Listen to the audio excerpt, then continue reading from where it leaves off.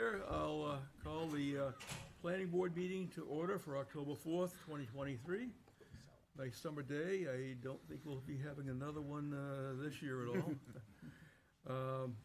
I want to bring to everyone's attention that this room has two exits. They're on the right-hand side of the audience. They're at the front of the room and the back of the room. If we need to evacuate for any reason, we ask you to proceed through the exit closest to you. Go outside.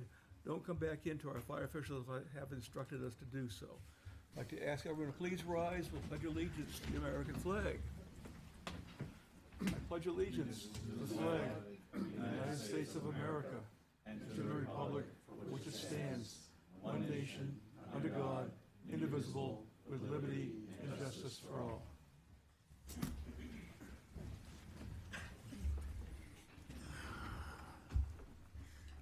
Okay. Ann is not going to be here tonight, so I will appoint Jason. You haven't, I don't think I've appointed you in a while. You vote for Ann. Sounds good. Okay. And we have 6, 7, 8 members, and it's a quorum, or actually more than a quorum, and we can proceed with our meeting tonight. Tonight, first part, we have administrative board work. We got our business done. The second part of the meeting, we have a lot line adjustment plan. We have a site plan and a hearing on a conditional use permit. And then the last item on the agenda is the CIP public hearing. And I was going to ask if anyone is here for the CIP. Just raise your hand, please. I was expecting a good number of people, and I don't see anyone. So we will tackle the agenda from the way we have it set up. If a lot of people were here for the CIP, I would have taken that first. So first part of the meeting is administrative board work. We have approval of minutes. The minutes of September 6th and September 13th. We will do those next week at our meeting on the 11th. And regional impact determinations, I think the lot line adjustment is the item on the, you have the floor, Kelly. Thank you, Mr. Chairman. You're correct. The regional impact determination for this evening is relating to the lot line adjustment, which is item A under new plans for this evening. And staff is recommending that this is not of regional impact. Okay. The board has no questions. I'll take a motion to signify that this is not of regional impact. Mr. Chairman, I'd like to make a motion that this development does not meet the standards for regional impact. Second. Motion by Al, second by Jake. Any discussion by the board? Seeing none, all those in favor signify by saying aye. Aye. All those opposed say nay. Abstentions? Chair votes affirmative. Motion carries. That's all we have for impact. Discussions with the town staff. I think you had a couple of things there, Kelly. I have 2 items for you, Mr. Chair. The first is an extension request relating to the Wood Partners project. The board more knows it as the Alta Woodmont project, specifically the site plan. They're requesting a 75-day extension, which brings the date to December 19th, 2023. Okay. And their reason? They're continuing to seek out their final permitting with the state and I believe the sewer discharge permit. Correct. So that is taking some additional time, so they're just working through those last few items. Okay. Board have any questions? If not, I'll take a motion that we extend the Wood Partners to the 19th of December. So moved, Mr. Chairman. Second. Motion by Al, second by Jake. Any discussion by the board? Seeing none, all those in favor signify by saying aye. Aye. All those opposed say nay. Abstentions? Chair votes affirmative. And motion carries. And an extension request has been granted to the 19th of December 2023. Anything else, Kelly? One more item for you, Mr. Chair. The planning department was contacted by an engineer who's doing work in Derry on Jefferson Street. This is in close proximity to Hillside, which is in Londonderry. The Derry portion of this area is being proposed for a 3-lot subdivision. What I have up on the screen is the subdivision plan. You'll see that the town line runs right through one of the parcels as part of the Derry subdivision plan. This is an awareness item for the planning board. There is no impact to the town of Londonderry land. There is no proposed disturbance or structure or cutting or anything of that nature relating to this project. This is just me bringing it to the board's attention Just that that's what's going on. information, over there's there. nothing that Londonderry has to do for this. Correct. Okay, any questions from the board? Nope, we're all set. And anything from the board? I just wanted to mention that on the 14th of October at 10 a.m., right here, 10 to noon, is a listening session in regards to the old town hall. So anyone who wants to come certainly can, and I'm sure you'll be entertained. I don't think there's any refreshments. Oh, they'll be done. Okay, we'll get into our new plans. We have a public hearing on an application for a formal review of a lot line adjustment to adjust the lot lines of tax map 17, lot 5-5, 5 Kitty Hawk Landing, tax map 17, lot 11, 595 Mammoth Road, tax map 17, lot 13, 603 Mammoth Road, zone industrial 1, agricultural residential AR1, and commercial 2, C2, Londonderry Holdings LLC, and Tebow Corporation of New Hampshire and Tebow Corporation of New England are the owners, and Ken Solinsky is the applicant. And what we need to do first is see if this plan is complete. Mr. Chairman, members of the board, there are 8 outstanding checklist items which are as follows. The applicant, item number 1, applicant did not provide the owner's address in the title block per section 402E of the regs and item 32E of the checklist. Item number 2, the applicant did not provide the applicant's address in the title block per section 402J of the regs and item 32J of the checklist. In addition, the cover sheet identifies a different applicant's name and in general information than noted in the title block. Item 3, the applicant's submission does not include the proper notes on the plans for the proposed lot areas, existing and proposed use, sanitary sewer service, water supply source, zoning variances, and note identifying which plans are to be recorded per sections 411C, 411F, 411G, H, I, and O of the regulations, and items 37C, F, G, H, I, and N of the checklist. Item 4, the applicant's submission did not include the owner's signature per the regulations, and item 327 of the checklist. Item 5, the applicant's submission did not include all required setbacks, including applicable buffers to the subject lots per section 412C18 of the regs and item 328 of the checklist. Item 6, the applicant's submission did not include the location of existing overhead utility lines per section 305 and 412C22 of the regs and item 331 of the checklist. Item 7, the applicant's submission did not include tax map sketch showing the proposed lot configuration at a scale of 1 inch equals 400 feet per section 415 of the regs, and item 38 of the checklist.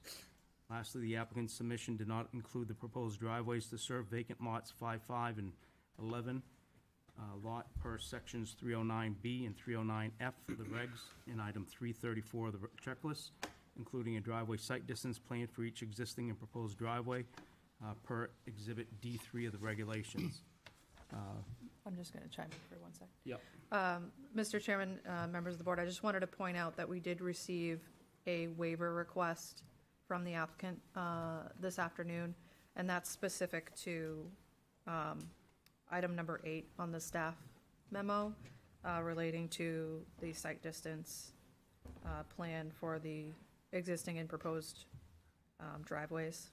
I note that for the board because this waiver is, the request is to waive it in its entirety, not just for acceptance purposes only. So I just wanted to make that clear for the board. So that would have to be taken separately. Yeah, I was gonna say, that would be taken separately if we accept the application, correct? Correct. Yes.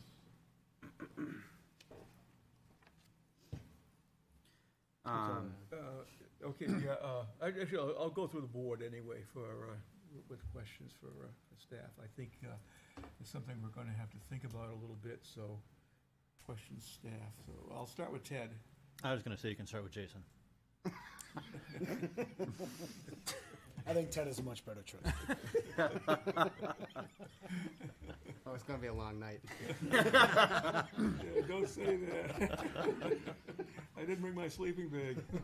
Mr. Chair, Uh, I'd be more than happy to start, Okay, Jake will start. since so. none of the, I gotta start sitting on the end again, don't I? I'd be comfortable, waiving these for acceptance purposes right now, so we can hear what the applicant has to say. I do have a question for TF Moran. You guys do a lot of work in Londonderry. You got 8 outstanding checklist items. I am aware, sir. Certainly not your first day at our planning board, correct? No, it is not, sir. All right. I think That there's is probably a reason behind it. So Yeah. the only way we're gonna find out is to accept it for, accept it for acceptance purposes only. But I'll go through the board first to get,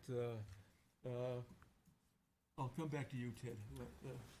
Certainly. I have no major issue with accepting it right now, as we've accepted other plans that are just lot line adjustments, that were simple lot line Yeah, adjustments. not the first time we've No. run into this, but, Yeah, Tony. and I would be comfortable with that as well.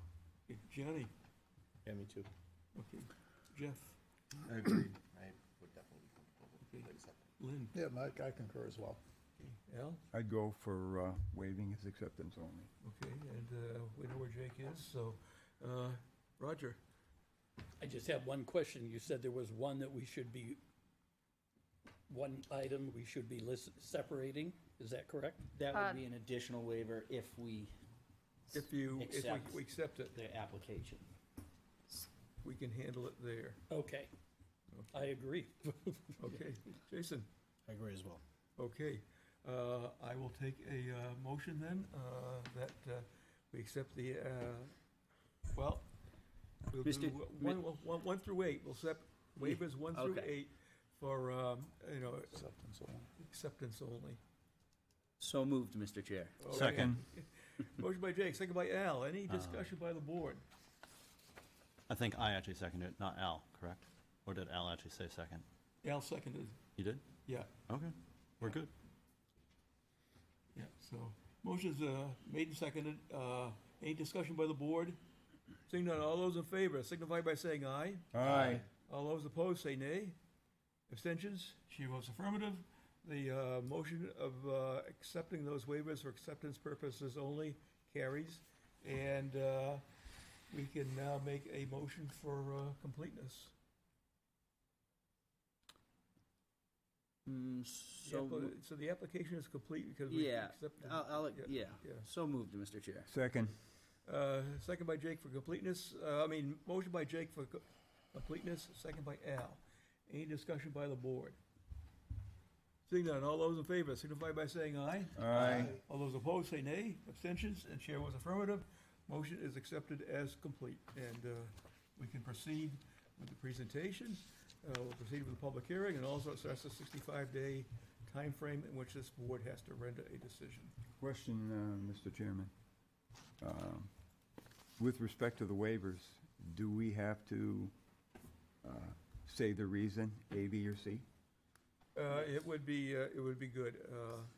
Okay, because you can amend the motion. So, actually, if it's just for acceptance at this time, you're fine to proceed. Yeah, and waivers. Think that's okay, Kelly? Correct, because if it's for acceptance only, ultimately they will be fulfilled as a condition of approval. We'll have to accept them once we've had Sounds the good. hearing, so. Yep. Gentlemen. Thank you, Mr. Chair. Dick Anagnos, developer, here on behalf of the applicant. To my left is esteemed Nick Golan from TF Moran. Without further ado, I'll let Nick take on the technical side of this because he's much more adept at this part of it than I am. Thank you, Dick. Yeah, this is rather technical anyway, so. All right. What you have before you is an industrial subdivision of 3 existing lots. Tax map 17 lot 55 of, it's currently 26.5 acres. We're looking to increase that to 46.3. And how we're doing that is we are pulling from lot 11 and lot 13, which are located immediately to the east of the subject property. You probably recognize these parcels. These are part of a larger planned development that we hope to be bringing before the planning board very soon in an effort to acquire the necessary acreage for the project to move forward. This approximately 20 acres is being added to this subject lot, which would then in the future be consolidated with other lots that are in common ownership. So I think it might be helpful just to hear that backstory. And part of that is also the reason for what I'll say is an abundance of checklist items, in that our plan set was set up very much for that large master development.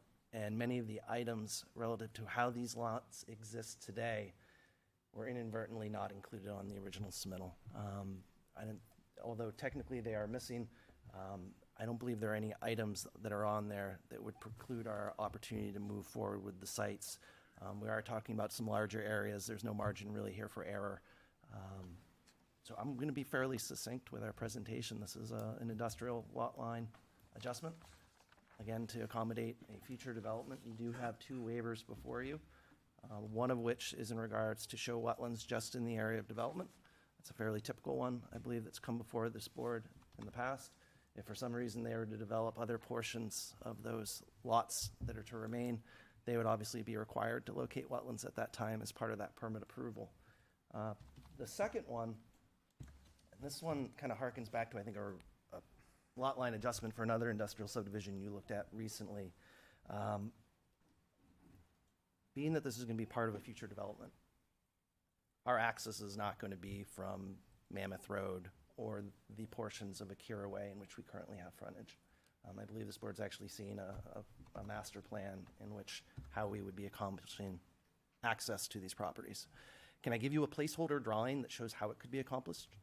Sure, but I'm not sure what purpose that would serve. So what we're asking for is not necessarily not to provide this item, but to defer that to be part of a site plan approval. So relative to that waiver request, there are a total of 3 items, all of which are in relationship to site distance. As are part of any typical, say, residential subdivision, you always need to see where that road is, where your access is, and what your sight lines are. And that there's already established access to all of these properties, and that the subject lot, 1755, would be part of a future development. We would like to show the access at this time. Now, if for some reason the board thinks that that's not the most appropriate use, the reason we came about this, and it was just as recent as today, is just reading through the regulations. We feel this alternative approach meets the design objectives as stated in the regulations equally or better than would compliance with the regulations. Again, can I give you a placeholder of what it could be? Yeah, I could, but it obviously wouldn't be the final design. Yeah, we don't know what the final design is going to be, and I think anything that's talked now would be speculation, so. That is fair. We have nothing, there's nothing concrete there. We would have to have something concrete to work on. Okay. So we won't speculate. Understood. Because it could change totally in a month or 2 months, or whatever. Very good, sir. And again, should it be the board's pleasure that they don't think that it's appropriate, that it doesn't meet the justification for a waiver, we'll This is just a resubmit and simple provide the lot line information. adjustment. So Yep. let's keep it simple. Yes, sir. So I will stop there, since there's not really a lot for me to talk about. I'm happy to answer any questions. Okay, we'll go to staff. Mr. Chairman, members of the board, there are design review items. Item number 2, sheet 1 of 8, includes the subdivision of a lot upon abutting lot 2829-2 to create a new lot 2929-6 that is not identified in the application submission. We note that the proposed subdivision lot line adjustment designed for new lot 2829-6 does not appear to comply with section 4413B of the zoning ordinance and section 305A of the subdivision regulations, since it does not have frontage on a class 5 or better roadway with the minimum required 150 feet of frontage. Item 3, the applicant's submittal does not include topographic information for lot 55 per section 417 of the regs. We're requesting that they update the plans accordingly. Item 4, we're requesting that they provide the proper monumentation of all property lot angle points. We're also asking that they locate indicate the location of abutting lot 720-0 on the plan in accordance with the regs. Also label the status class of the roadways. Item D is to provide the existing information per section 417-827 of the regs as it relates to the culverts along Mammoth Road. Sheet 7 indicates two separate culverts under Mammoth Road, with one shown upon lot 713. Typically, we do request drainage easements be provided on those existing culverts to allow for proper maintenance to occur. We're requesting those easements be granted. Item F, please clarify the entire zoning line on sheets 2, 4, 6, 7, and 8 of the plan set in accordance with the regs. Item G, to confirm the proposed lot number designation and addresses with the assessor. Item H, on sheet 1 of the plan set, identifies abutting lots 29-3 and 29-5 as abutters to lot 2829-6 that are not shown on the current tax map and the GIS map. Please clarify and verify that these lots actually exist. Item I, it's unknown if the existing building on lot 1713 is serviced by septic and well. Please provide the update on the plan set. Item J, plans do not indicate or label the location of the minimum 14 benchmarks needed to provide the minimum of 1 per 5 acres as required by the regulations. Lastly, item number 5 is to verify the DRC comments for the project are adequately addressed. From Public Works Engineering, I disagree with I don't support the waiver request for the driveway sightline. Again, they're creating a new lot. It's always been the practice to show that the proper site distance can be achieved on that lot. Although they're not doing anything, it's just like when they do lot sizing calculations. They prove that that lot exists, that it has the area that's required to support a lot. So that's why we ask for the site distance. That's all I have. Okay, thanks, John. Kelly? Mr. Chairman, I thought it would be helpful if I just elaborated a little bit further, I guess visually. Yes, probably Specific would to, be, what's being done Yeah, visually, I specific think to would be item helpful for the 2 board. in the design review comments and item 4H. So the parcel that the comment is relating to is this parcel right here. This is a result of a subdivision, you might recall, Mr. Chairman, Hilltop subdivision, which was, I think, approved back in 1998.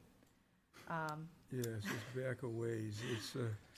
It's a vague memory, but I remember, what I recall, there was considerable discussion about it at that time. Right, so I'll try and be as brief as possible, but essentially that subdivision was two-phased. Only phase 1 was approved.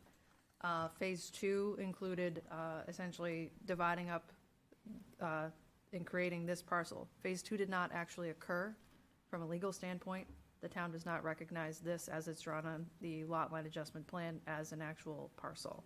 The town recognizes this as the legal parcel. So that, in short, is the comment and concern, that this is the parcel that should be shown on the lot line adjustment plan before you, not this layout as shown. This isn't a recognized lot, is essentially what the comment is saying, and that is true. It is not a recognized lot in this form that is drawn on this lot line adjustment plan. So the expectation is that be corrected and fixed before a final approval of this plan. Would reflect what is in our GIS system, Would reflect correct? this right there. That right there, okay. If I can offer, Mr. Chairman and Kelly. Yes.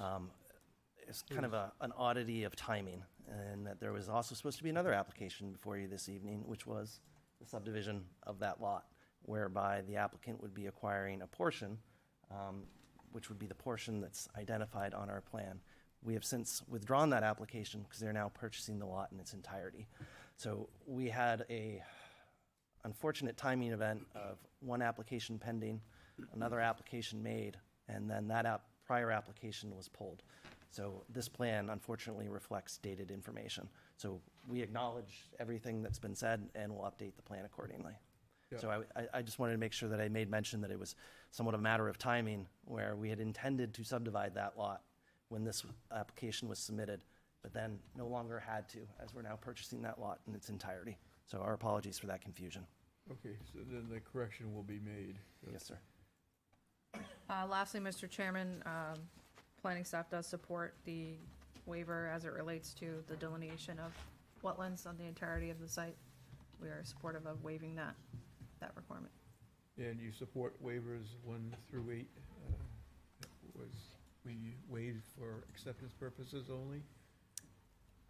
Are you asking No, about the I believe site the only distance? one they asked for a waiver on was number 8. Not Number 1 8, through 8, I'm but looking, number once 8. we get into what to do with the waivers, whether to grant them or not. So the board will need to act, if you're choosing to move forward, you'll need to act on 2 waivers specific to site distance and specific to the Oh. wetland delineation. And you'll need to provide your justification if you're choosing to act on those this evening. Mr. Chair, I'd also offer, if there's a concern, which I have heard relative to that waiver request, to not provide that element, that being those site distance profiles, we have no issue with withdrawing that request. We thought it was the most intelligent way to address it, given that we were planning on our access from a different location. Hearing what we've heard tonight, that is speculation relative to that future project, it sounds as it would be most appropriate to withdraw that waiver request, and that information will be provided as hopefully a condition of this project. Okay, okay. I'll go through the board now, because that's the way we do our public hearings, is the presentation or with site plan or subdivision. We have to have completeness before we start, and then staff has its input, the board has its input, and then the public has its input. One exception is the board can ask questions at any time, so. I'll start with Jason. Give you very little time there, Ted. I mean, it sounds to me like there's just way too much that's not ready on this quite yet to really, to really be able to, you know, make any kind of a decision. We can't speculate on what's gonna happen, because we don't know. Exactly. There's And way you too gotta many unknowns. look at this as just a lot line adjustment. Mhm. So that's my thought. Roger? I think I agree with my colleague. But are we putting anything that can't be changed down today? Are we, too much that is not, I agree with him. Okay, if there are any problems, we definitely hear from staff, so. Yeah, so I might have missed that. Is staff saying, yes, we should approve, or no? Through the staff memo. Staff has recommended a continuance. Okay, that's what I'm going with. Yep. Jake? So, I'm looking at a lot of the design review items here. The only one that really does stand out is number 2, which Kelly touched on, and is seems like it's well explained. I don't see a problem with moving forward with this, so long as the conditions of approval are there and appropriate, and that, you know, all these design review items are essentially a condition of approval. There's a lot of stuff on here to me that's, seems kind of like housekeeping items, you know, please label the status class of the roadway per section 4, blah, blah, blah, blah, so on and so forth. A lot of it seems very housekeeping in nature. The one that does stick out to me is section 2, but I understand what's been discussed, and I think I'd be comfortable making a decision on it tonight based off of what I've heard and knowing that it would be set as a condition of approval that it gets adjusted to what it actually needs to reflect, not what's currently on their plan. Okay. Al? At this time, I'd be more comfortable continuing it. Okay. Lynn? So somewhere along the way, I got lost. Could you go back to sheet one, Kelly? And we've got three Thank you. parcels. Thank you, Lynn. Oh, we've got three parcels that are hash marked. What is the lot line adjustment, and how does it affect those three Do you- parcels? Nick, do you have the, highlight, the pointer? Yes. Do you want to give an Narrate, overview? and yeah, as long as I can. You should have control. Is there a, Center button. not as familiar with this one. Does this have a, there we go. Okay, relative to. Oh, can you do it off of sheet one, so I can see the big Yeah, picture? that'd be even better. I want to see Sorry, I the thought big this picture. was, Sure. So relative to the application that's before you, we are talking about these three hatched lots. Yep. The discussion of that other lot that needs to be reshown is actually over here. That was a lot that was just shown as reference, because it was an abutter to the project. So what we're doing is we're taking a little less than 20 acres from these two lots, the very back portions, and then going to consolidate them with the lot that is immediately adjacent. You And know, that is the the revised proposal. lot lines reflected in the drawing package you have here? Yes, the correct lot lines are all reflected in the package. The anomaly is an abutting lot. Okay. I got lost with the discussion on the abutting lot, so. Yeah. So which lot lines are going away? The lot line that would be removed is this line right here. Essentially, what we're doing is we're moving it back about 800 feet so that we can acquire these 20 acres and then consolidate. So this is the lot line that is being modified. Okay. What happens to the lot line that's going, I don't know, what do you This call line? that, at a, West to east. Yep. So what we're doing essentially is we're taking this line and just scooting it back and then redrawing it right here. okay. Okay. So can you highlight the incorrect lots on your, so they are just in a butter to this and don't have, They don't have a bearing on the actual. they don't have proposal. any actual effect to what you're doing. It's just an improper drawing on Yep, that. the reference shown is out of Correct. date. Yes, sir. Correct, If you guys were to sign that plan, that would create a non-conforming lot. correct. So- But obviously, as a condition of approval, they'd have to adjust it to be Correct. appropriate. And the purpose of this is to get the required number of acreage to go in for the master, mini site plan, master plan, Yes, sir. whatever the appropriate terminology PUD. is. And that remaining lot, John, your concern, sorry, but your concern is that it's creating a non-conforming lot? No, again, my concern is making sure they have sight distance onto Mammoth Road. Looks like they got a lot of frontage on Mammoth Road there. Yep. So show that you have the sight distance. So site distance from 1713? No, what is it, 1711? Oh. 1713 has got an existing. Correct. So that's an existing lot, so why would site distance be a concern there? I know we're creating a new lot, but, I mean, it's existing conditions, right? Now's the time to check it, though, Lynn. Okay. But it is existing conditions. Yeah. What's the required site distance, do you know? Well, again, I believe this is AR1, Yep. 250 feet of sight distance. So say you didn't, so if it wasn't changed, it'd be a lot of record and you could develop it. But you're creating a new lot because you're moving the lot line back and now you get yours, crack it saying whether or not it's got proper site distance. Correct. It's a safety thing, Do I Johnny. get that? Am I reading this right? So you, what did you say, 250 feet? 250, yeah. 250? Am I reading that right, that if I measure it, there's about almost 800 feet of lot line there? So you're looking at two-dimensional, so three-dimensional, okay. what's out there, What's actually? what's actually out Yeah, there. could be. Yeah. You got it. It's relatively flat, it's an uphill grade. Yeah, it just but it's goes like relatively this. flat. Yeah, or downhill, depending on which way you're driving. I always go up. If I'm on a bicycle, it's always But up. the thing is that if they were to go in and pull a building permit on that lot right now, regardless of whether or not it meets site distance, they could do it. and they could build something on it. They would have to meet site distance. No, not if it's not if it's a lot of record. I don't think it has an existing driveway right now.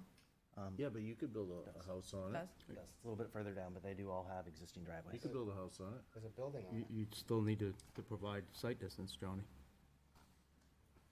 So you would, what would that be then, a taking, because you can't? Wouldn't be a taking. Prove that you have the site distance, just like Nick is gonna do. Well, I don't think What that's happens if you right. don't? It's an existing lot, Saying what you happens can't- if you don't? You can't build Then you on can't it, build? but I don't think Again, that's right. then we have to look at it closer, Tony. Could I just clarify something? So, did you actually withdraw the waiver? Okay. Just hearing the initial sentiment and the concern, we're just gonna withdraw that waiver Okay. relative to site distance. Let's simplify things. This is a simple industrial lot line adjustment, as was I mentioned. think it would Let me So make the it talk easy. of site distance, Let me make we it should clear. not be Is a talking moot about. point. Right. Yeah, we don't want to get bogged down to that. That's for a future discussion of whatever could happen, so. Please consider that waiver Anything removed. else, Lynn? So, I would like, if you could come back to me, I want to review the plans, because I didn't understand that that's what the whole discussion was about. I got Yeah, just sidetracked with moving it. where you were going with that other lot, and that wasn't pertinent in my mind to the discussion, so. So if you can come back to me and, after, Ted, Yeah. I'll let you know. I will. Great, thanks. Okay, Jeff? I'm okay right now, Mr. Chair. Okay. Anything else, Johnny? Yeah, I mean, so if you came back, what progress would you make by moving this lot line right now versus just coming back with all the conditions and things? The What difficult, would it enable you to do?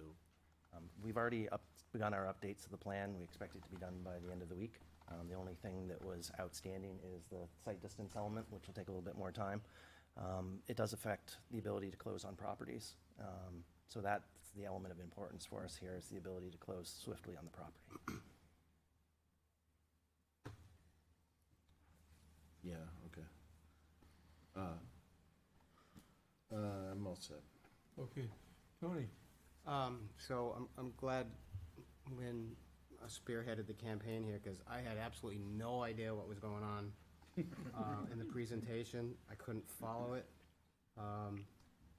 Usually I'm pretty on top of, but you guys did a great job of really confusing what's really a very simple thing, I know now.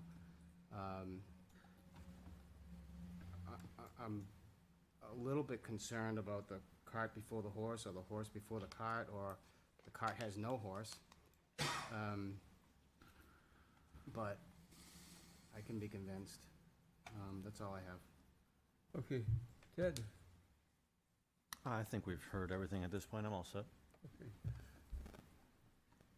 Okay. So I think I'm going to defer to staff's recommendation to continue this when we get to it, just based on what I've heard and what I see. Okay. Anything else from the board?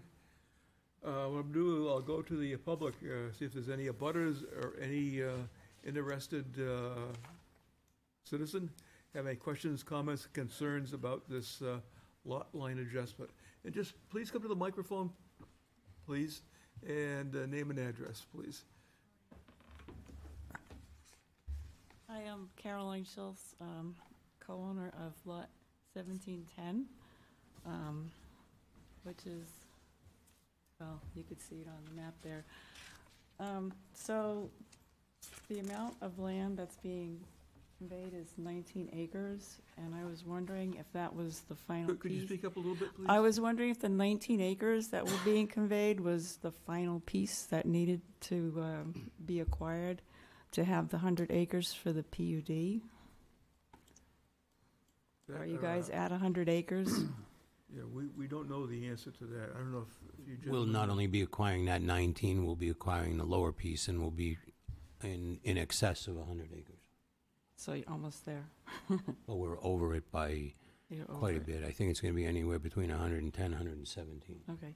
It seems like the planning board doesn't have an issue with this whole concept of the PUD. And, you know, I can't make it happen or not happen, but is that true? Everybody's like excited about this project and wants it to move forward. Yeah, we don't know what's really gonna happen, and I think it's still in the planning process Yeah. with the applicant, so. Because now, I because the think anything is zoning speculation. kind of flies out the window when you have a PUD, and I know they were denied some zoning variances in the past for trying to build residential buildings on industrial land or whatever it all was. What's in front of us now, Mr. Chair, is not a PUD, correct? It's just a lot Right. line. No, this is right. not a That- PUD, I think, not yet. it probably has been discussed with some people, but not with us. We don't know if that is really what will be happening. Okay. Until they present us with a plan. Okay, it's just now the project is getting so much bigger that it's rolling up behind our house where it hadn't been before. So it's a little concerning, and we'll keep our eye on the project to see what they plan to do with that land they're acquiring now through this lot line adjustment, because it is very close to our house. Yeah, yes. You can always check in with staff also. We keep our ear to the ground on what's happening, but we can't form any reformed opinions because, at this point anyway. We just don't know. We don't know when the hurricane's coming, but it's coming. Thank you. Correct. Anyone else? Bob? Come to the microphone, please. Just need name and address, even though I know you. Yeah, But this- Bob Mill, 569 Mammoth Road. One thought I'd had is that probably this is the very beginning part, and at some point, I think we should have a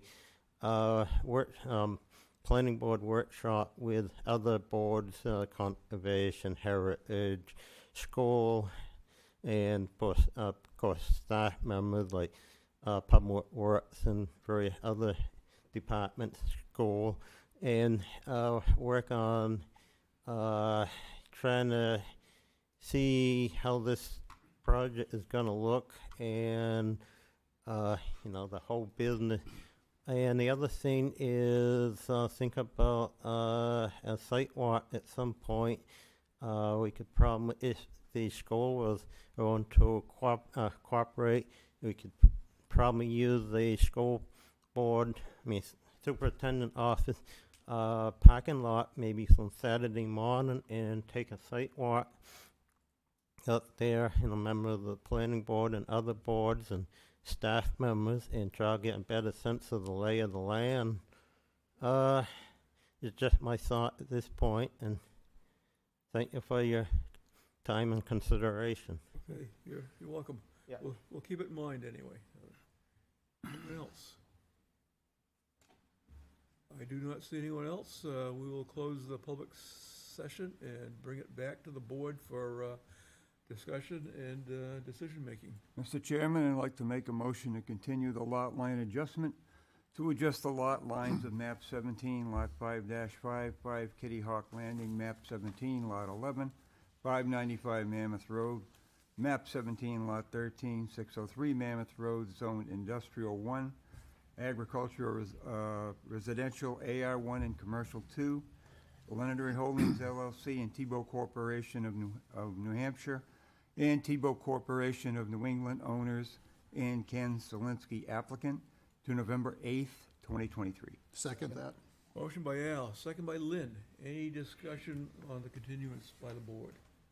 Seeing none, all those in favor signify by saying aye. Aye. All those opposed, say nay.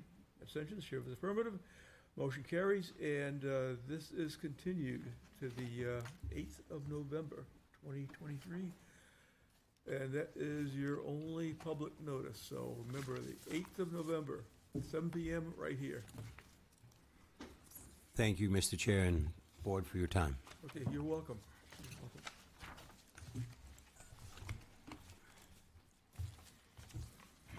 Okay, next we have is a public hearing on an application for a formal review of a site plan for the construction of a proposed 3,116 square foot bank with drive-through, associated parking and site improvements.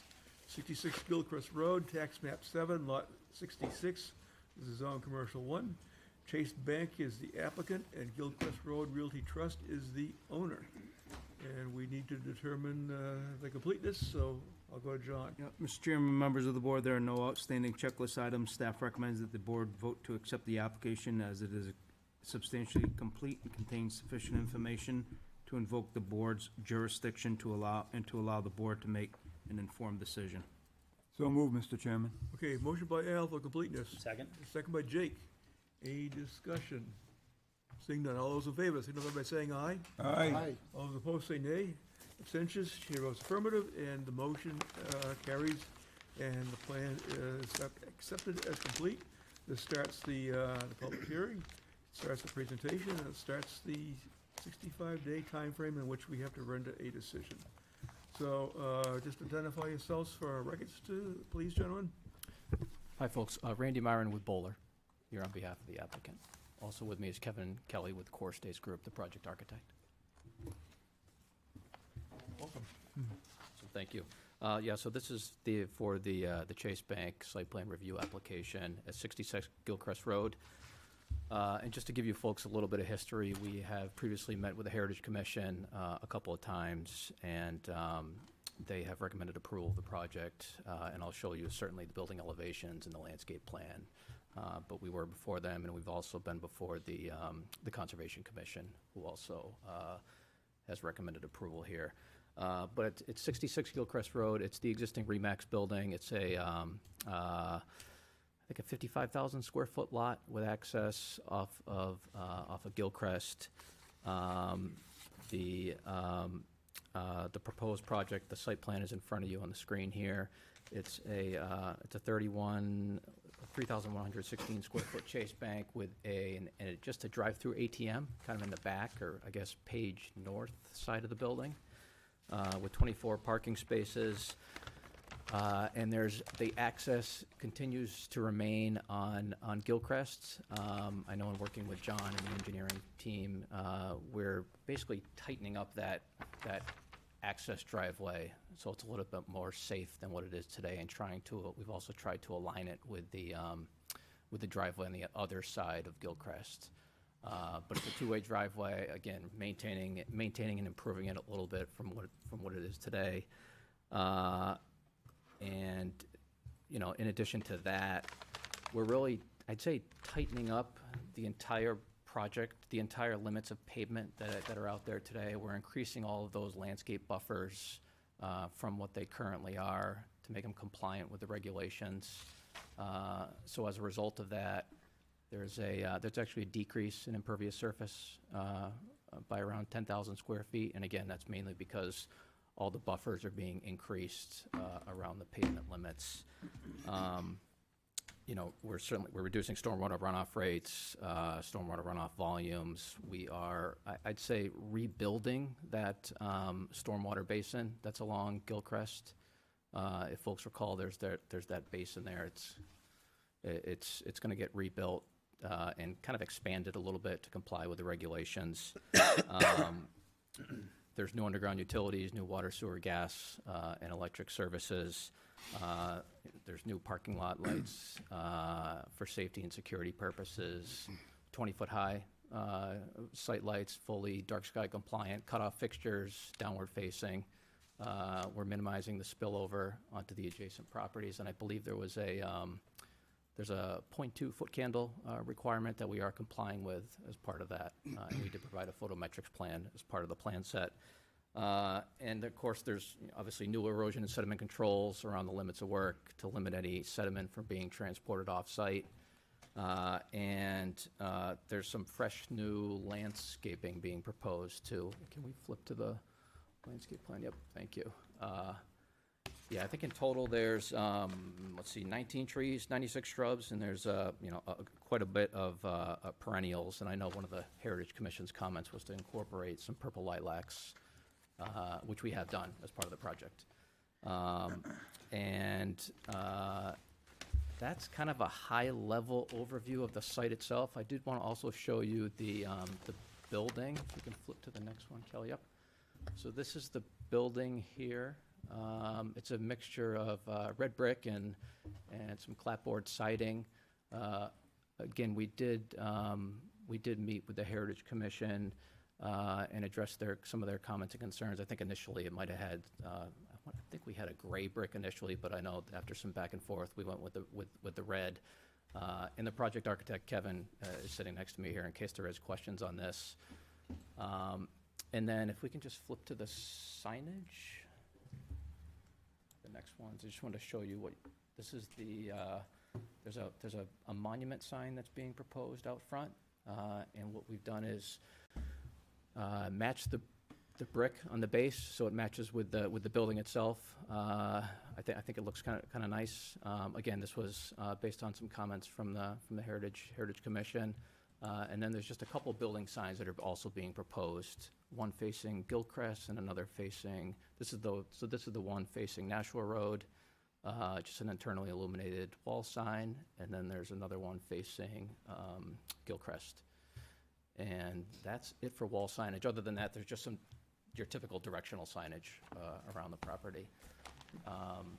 And that's kind of a high-level overview. I know we worked through some of the design review comments.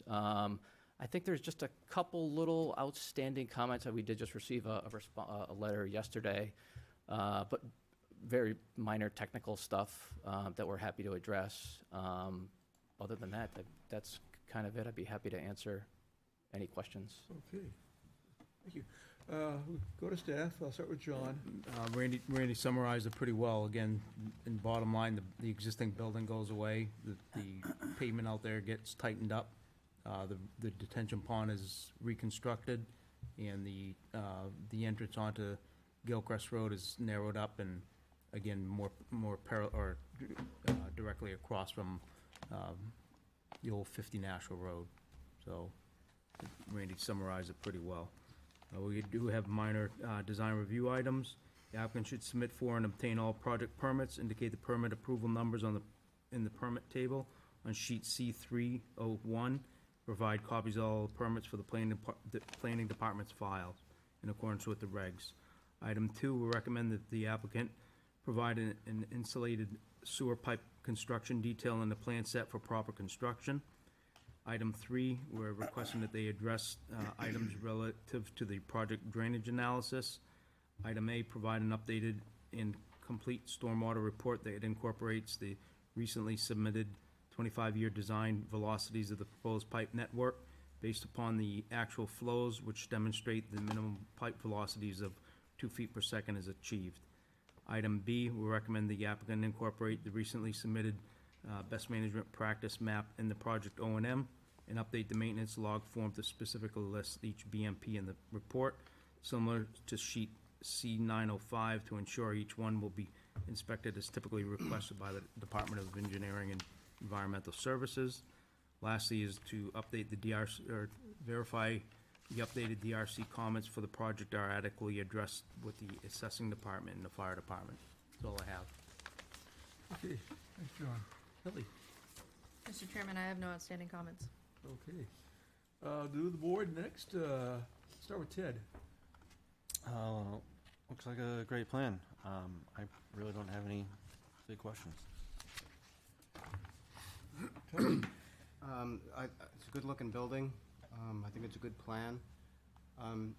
Is this building a little bit smaller than what's currently there? It is, yeah. The existing building's around 5,700 square feet. This one's 3,100, just over that. 57, but it's 2 stories. Correct, yeah. Yours is 1 story, so the dog houses are ceremonial? I'm not The sure. doghouse dormers that you have on the building? Yes, they are purely Decorative. Aesthetic. decorative, yes. Thank you. I like the muttons, mullions, window dividers, whatever you call them, this month. So I hope those will stay true to these renderings.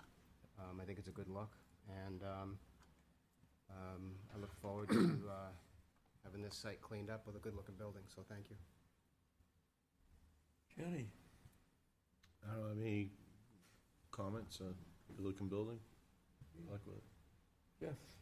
Yeah, I just want to echo kind of Tony's last response there regarding just cleaning up that area. Particularly that current parking lot, there's a lot of water that does tend to kind of pool. So I want to say that obviously as this plan kind of, or as the plan gets built, I'm sure that's going to, that will be leveled. And I would imagine the retention pond probably is addressing that. I think so, yeah, and I can tell you that, I mean, the entire parking lot that exists today is gonna get removed. It'll Yeah. get, it'll be a brand-new parking lot with proper slopes. Everything will be pitched towards low points, catch basins, and into that basin that's being rebuilt. So, yeah, it should be a big improvement over what's out there today. No, it definitely looks good. Other than that, I think from the landscaping aspect of it, but I really have no good comments for that. Yeah, but yeah, no, good plan. I like the design of the building. No, I think it's gonna be a good update to that corner, so. Al, Looks good to me. Jake? Yeah, I believe you guys came to us conceptually, correct? You came to the board Yes, conceptually, yeah. right? When it first showed up, it was a kind of a dark building. Obviously, you took our advice, cleaned it up a bit. I think it's a nice looking building that'll add a lot to the corner there. Oh, yes, you would be surprised. Roger? It looks great to me. Jason? Very nice. I like the additional green space that will be there from what it is now. And again, with everybody else, it's vast improvement, so. Are there any abutters to this site plan, or anyone from the public, any questions, comments, and concerns for this board? I do not see anyone. Close the hearing, bring it back to the board for discussion or Mr. decision. Chairman, I'd like to make a motion to grant conditional approval of the site plan for the construction of a proposed 3,116 square foot bank with drive-through associated parking and site improvements, 66 Gilchrist Road, map 7, lot 66, zone commercial 1, Chase Bank applicant and Gilchrist Road Realty Trust owner, in accordance with plans prepared by Bowler Engineering, dated December 14th, 2022, last revised July 13th, 2023, with the precedent conditions to be fulfilled within 120 days of the approval and prior to plan signature and general and subsequent conditions of approval to be fulfilled as noted in the staff recommendation memorandum dated October 4th, 2023. Second. Motion by Al, I heard Jason did the second. It was a chorus there. I gotta get one. Chorus. Okay, any discussions on the motion? Seeing none, all those in favor signify by saying aye. Aye. All those opposed say nay. Abstentions, you as affirmative, and you have a conditionally approved site plan. Awesome. You're welcome, and it's a good addition to the community, so. Thank you.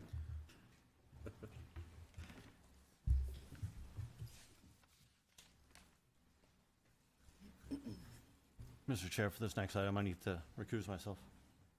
Oh, yes. Next, we have the public hearing on an yes, Ted has recused himself. Let the records show that. We have a public hearing on an application for a conditional use permit for 3,063 square feet of temporary wetland impact and 19,037 square feet of wetland buffer impact for equipment access, and this says word pad placement, so I don't know if that's work pad placement, I Replace that believe. D with a K, thank Yeah. you. Within the Conservation Overlay District for the proposed replacement of existing structures along the existing 326, I don't know what the units are, transmission line right-of-way in the area of Dan Hill Road, Elwood Road, Severance Drive. Public Service Company of New Hampshire, doing business as Eversource Energy, is the owner and the applicant. And we need to determine completeness first, so I'll go to John. Staff recommends, staff does recommend that the application be accepted as complete. So moved, Mr. Chairman. Second. Motion by Al, second Second. by Jake for completeness. Any discussion by the board? Seeing none, all those in favor signify by saying aye. Aye. All those opposed say nay. Abstentions show as affirmative. And also let the record show Ted has stepped down from this. Ask one point of clarification before we proceed with the wording in that. Oh, yes. So I just want to confirm that the wetland buffer impact is temporary as well. It can be read either way. We were proposing for impact in the wetland buffer. Is it temporary or is it permanent? It would. Did you have something? We were not intending for it to be temporary, but it's definitely It's something both. that we can. There's a temporary impact and there's a permanent impact. Okay. That's why they're separated. Okay, good to know. Okay, Thank so you. temporary is temporary, and then the other is permanent.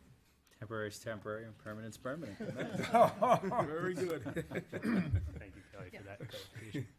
I just want to make sure we all understand. Fantastic. The one identified as temporary is temporary. And the other one is half and half? It's not temporary. Can I make a comment, though? Yeah. I'm assuming that these are larger structures than that are existing there, correct? Yep, that'll be part of it'll be about 5 to 10 feet taller just for electrical Okay. standards. So are you looking for more of the permanent impact because the base is wider? The Or the permanent, right-of-way? it would be permanent impact just for the wetland buffer, for access roads or work areas so we can go in the future. Okay, that's all I Okay, needed to know. so we have a complete application. It starts the 65-day time frame in which this board has to write a decision.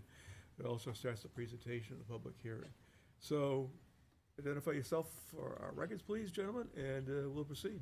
Sure thing. My name is Connor Madison. I'm from GZA Geoenvironmental, and this is Travis Yandell of Eversource Environmental Licensing and Permitting. We also have Ed Kisner and Jordan McKelsley from our project services team. They're sitting back there for support needed. Okay. But I think I will take charge of the little spiel. Feel free to interrupt at any point if you have questions. I know this board never takes me up on that, but we are here for a conditional use permit application for temporary wetland impacts and permanent wetland buffer impacts on the 326 transmission line, which is a 345 kV line. We are proposing to replace a total of 11 utility structures throughout the town of Londonderry. I have them listed out off of Wyla Hill Road, Elwood Road, and Dan Hill Road. I know you did say Severance, but I don't believe I had that in mind, but Okay.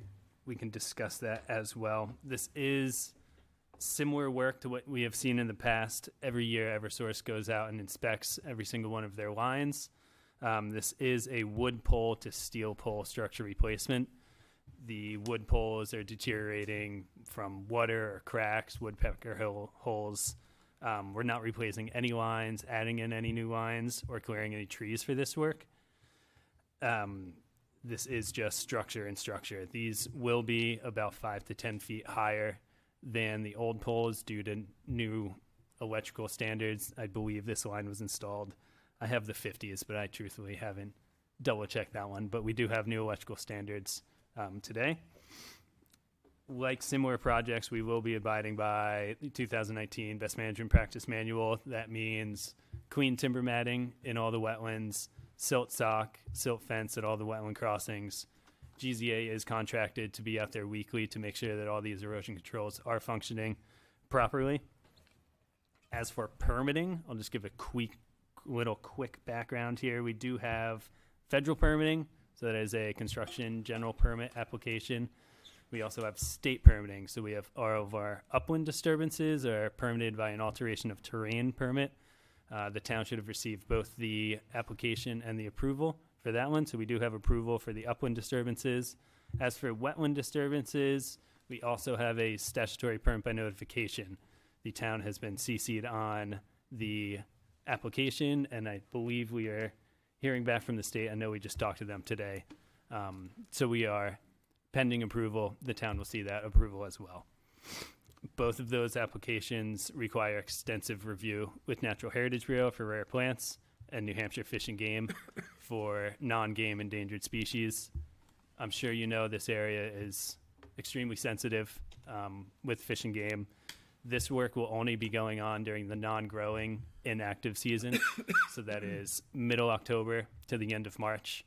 So that means we're not allowed to start under requirements until, I believe it's October 15th is their timeline, to March 31st. We have to be out of there with everything restored. I know this wasn't stated in the letter that I saw, but Conservation Commission did have approval, what was it, last Wednesday? Last Wednesday, they did have some concerns about projects being restored properly. We do have requirements through the federal construction general permit and the statutory permit by notification to have restoration at least 70% to 85% germinated.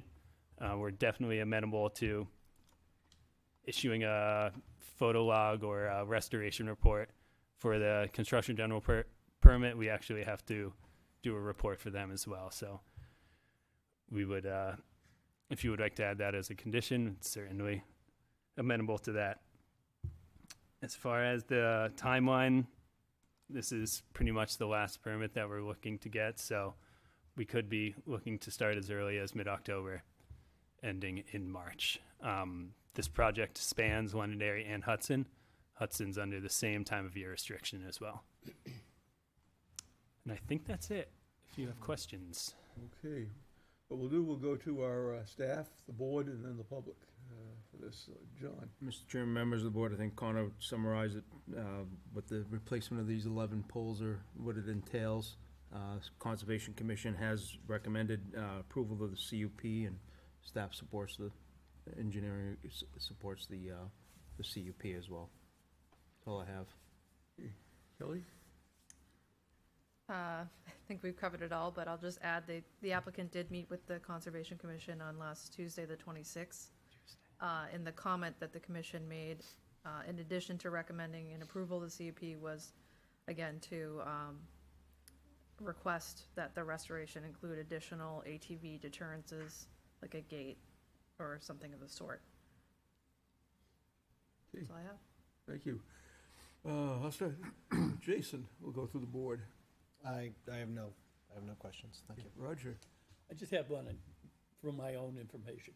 You're going 15 feet higher, you said, about? I don't have it in front of me unless you do. It's probably closer to 5 to 10 based Oh, on 5 to our 10. work list, yeah. Do you make a bigger base? They'll be slightly bigger because the steel is a little more like Yes. tapered, but not a whole lot bigger. Okay, that's all. Thank you. Jake? I'm all set, Mr. Chair. Al? I'm all set. Lynn? So there's no need to do an upgrade south of 3, going from the block number 3 down to the Hudson line? Not As of now, no. Never say never. For the future, yeah, it's very likely. Okay, good. That's it. Okay. Jeff? I'm all set, Mr. Chair. Okay. Johnny? I don't have any questions. Tony? Just for the record, you mentioned, you glossed over a little bit, but I just want to reinforce that I heard correctly. You said 0 trees cut down. correct, yep. Vegetation Do maintenance. you have to trim any trees? No, this right away is No tree involvement of any kind? correct. Thank you. Okay, and everything's in the right of way. Correct. Okay. It's a fairly big right away if you're familiar. Well, there's been issues with trees, so I Yep. just wanted to make sure you were on record and. If I there were understand. trees, I So think thank it'd be good to talk to the neighbors. Mhm. Let them know what's happening and get their input. But are there any abutters present, or anyone from the public, any questions, comments, and concerns in regards to the CUP? And I think we got a little bit of action out there. Mr. Thanks for Chairman. sticking it through. John had to wake me up. John Farrell, 4 Hancock Drive, member of the town council. Thank you, Tony, for asking the tree question. I have spent hours of my life that I will never receive back with Eversource about trees and right-of-ways. This particular corridor that you're going through has been a nightmare for everybody who lives out there. And Eversource has been all over the place, and I've been standing there listening to it with state senators, with state reps, and everyone else. What I would ask of this board is that part of the conditional use permit, you write something in there that tells them they have to notify every abutter, door to door, their neighbors, and tell them exactly what they're doing so that they're informed, so that people like myself and the state legislators don't have to go out there and have meetings in the snow again like we did last year and got run around for weeks. Eversource has been a good neighbor over the years, but things have changed dramatically over the last 3 or 4 years, and it has been a very unpleasant experience for the people who live along that corridor. Thank you. I know when Liz LaRocca was here, she did an excellent job with. Yeah, she did a you know, great job. She was fantastic. Nobody like her does it anymore. Yeah, that's the concern that we have. John has demonstrated quite well. So put that in as a condition. And there's another one, I think you had said is a condition also. So there's 2 conditions to add in. Are you referring to the Conservation Commission comment? Yes. Something about a gate? I'm just clarifying, is that what you're referring to? The comment from the Or commission? the restoration, The restoration photos. comment? Yeah, I think it's the restoration. Okay. Mr. Chair, I just have a follow-up question. Yes. Yeah, to our Eversource partners. To the John's comments there, could you elaborate on what your communication plan is for the abutters? You know, what's going to go in there? You know, kind of taking back recent history, and how can we enhance that? Definitely. All right, we I'm can- going to throw it to the two project people behind me services, here. Ed, you want to come up?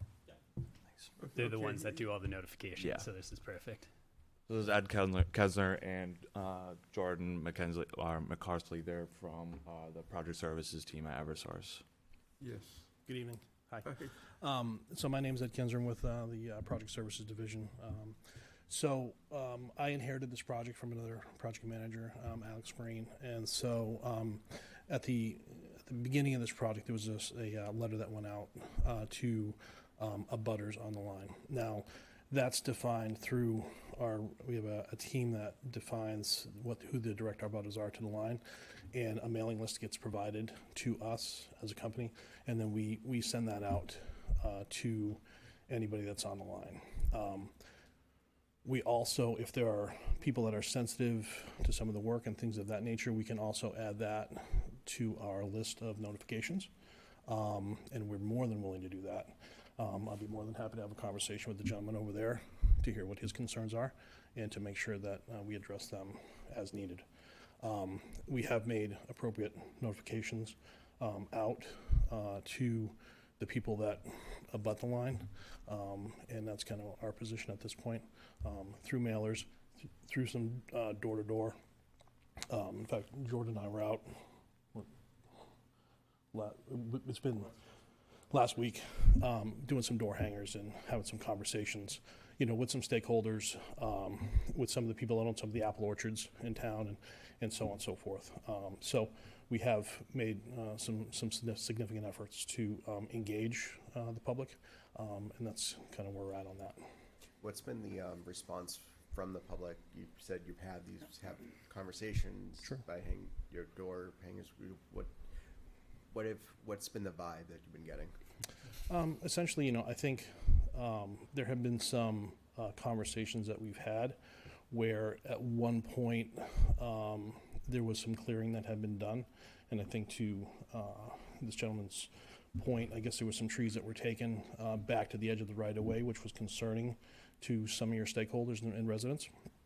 So we heard some conversations about that. And so, again, that was property that was cleared back to the right-of-way, the edge of the right-of-way. And so there were some conversations about that. And so that was kind of some of it for the most part. And then I'm trying to think of anything else I think that was essentially part of it. There was some questions about people doing helicopter work. There's no helicopter work that's going to be being done on this particular project. As far as notification goes for that, there was some questions there. We had conversations with some of the gentlemen from Elwood Orchards about their crops and making sure we're, mindful of their needs as far as working with them within their picking season. And unfortunately, this year was really kind of detrimental to that industry with the frost that happened in the spring. So that was kind of a tough go for those guys. So we've been engaging at many levels. We've been receiving phone calls from people as far as when we've done door hangers, engaging people there. But I think some of the, if you want to call them complaints or concerns, was when the vegetation team went out and they kind of cleared back, and that was kind of a thing that we kind of heard, you know, over and over again with people. So, yeah. Hi, I'm Jordan McCluskey. I know Travis butchered my last name. But that's all right. I won't hold it against him, even though he's my cubicle roommate. Anyways, like Ed was saying, we've had conversations with stakeholders that have concerns with our previous work. But on the other hand, we also have great conversations with stakeholders that absolutely love what we do. Obviously, improving structures increases the reliability for everybody, but also we do a great job with our restoration efforts. And what Ed and I do specifically is we speak to these property owners, gather any concerns that they have, you know, whether it's from previous instances or just general concerns they have with our work. And we bring that back to the team, the project team, to try and mitigate any concerns. And Ed and I work with these stakeholders step by step of each process. We're out in the field weekly, just speaking to other current projects that we're on right now. We check in with property owners, whether it's phone call, in person, check the progress of the work, make sure that our contractors are respectful of the property, such as cleaning up after, you know, the week's work. And then we see the tail end of it as well when the project is completed and the restoration efforts begin.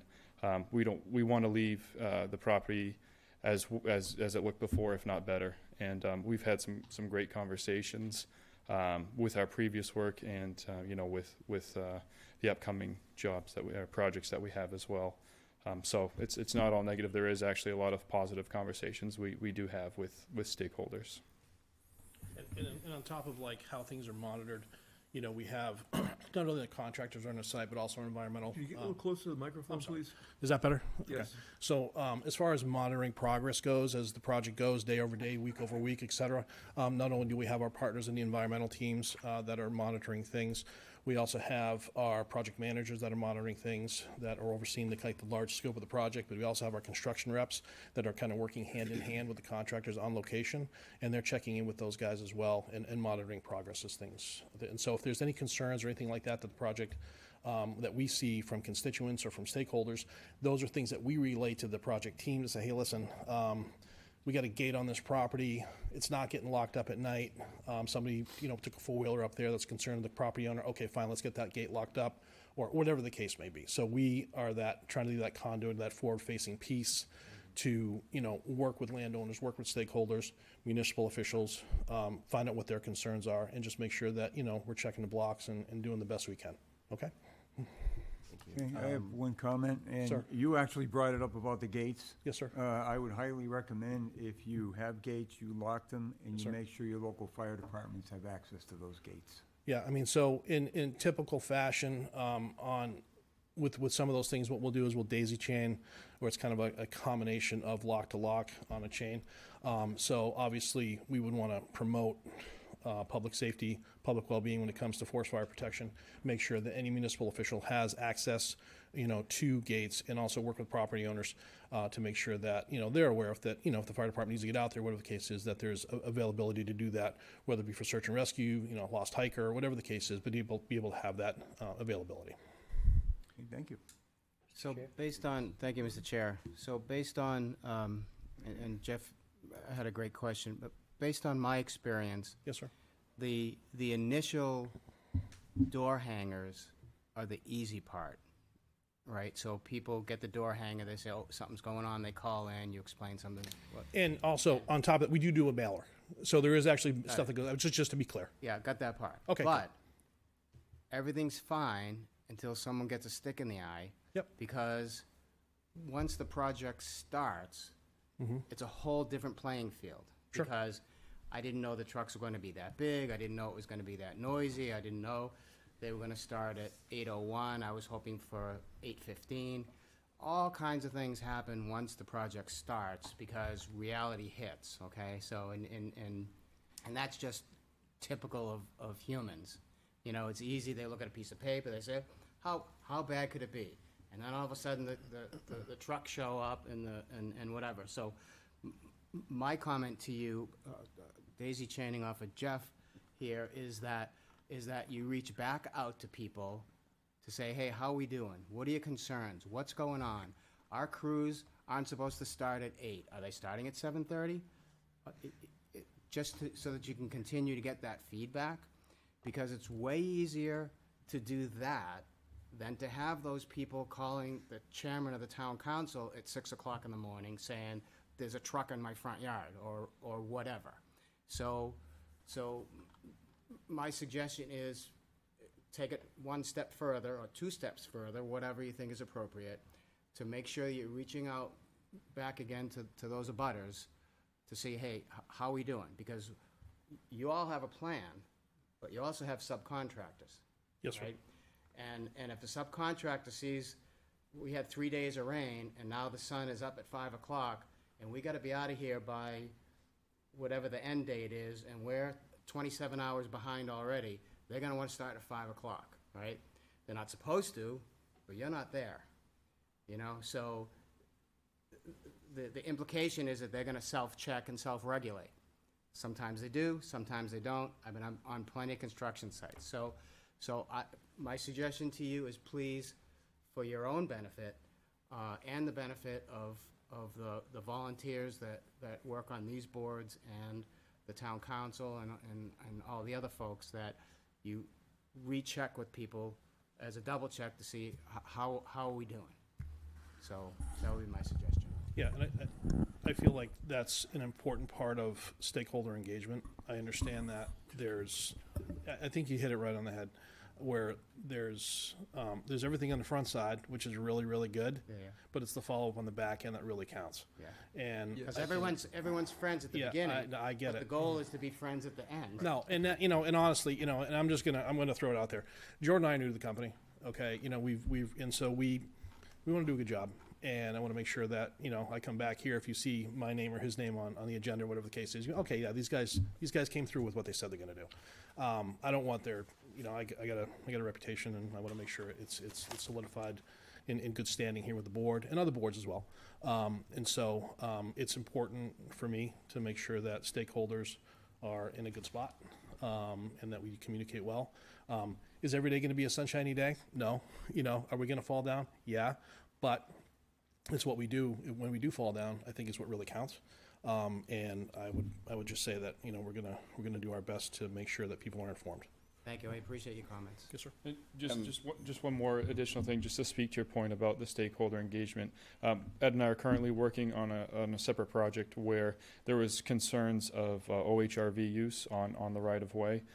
So we actually went back to the team and were able to install a gate for this specific portion of the land. And we were out there today to speak to the stakeholders and to hear their thoughts on things. And they were actually very happy that the gate was installed. I think it was about a week turnaround that the concern was brought up. We brought it back to the team, and we had a gate installed almost immediately.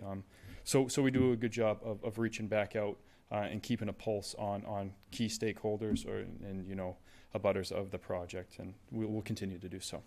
Thank you. John? Thank you, Mr. Chairman.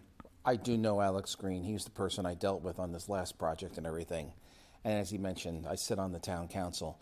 Here's the issue. When it gets to me, and it has for the last 8 years, and I wind up out there on site, it's because nobody followed up. It's because they didn't do all the things you just said. I'll be very candid with you. It wouldn't get to me if that was what was going on. And that's the past history. So I would strongly suggest you go back and look at who the abutters were who were affected by all this cutting. Go talk to them. They're going to be the ones that have something to say about what it is that you're doing. Open up a communication and relationship. I don't want to be out there having these conversations with you in the middle of winter and and all this. But if you guys got to get more proactive, and it's not just you guys. I'm not talking about you. It's Eversource in general. They come in front of the council, and then National Grid comes in, and they say blah, blah, blah, blah, blah.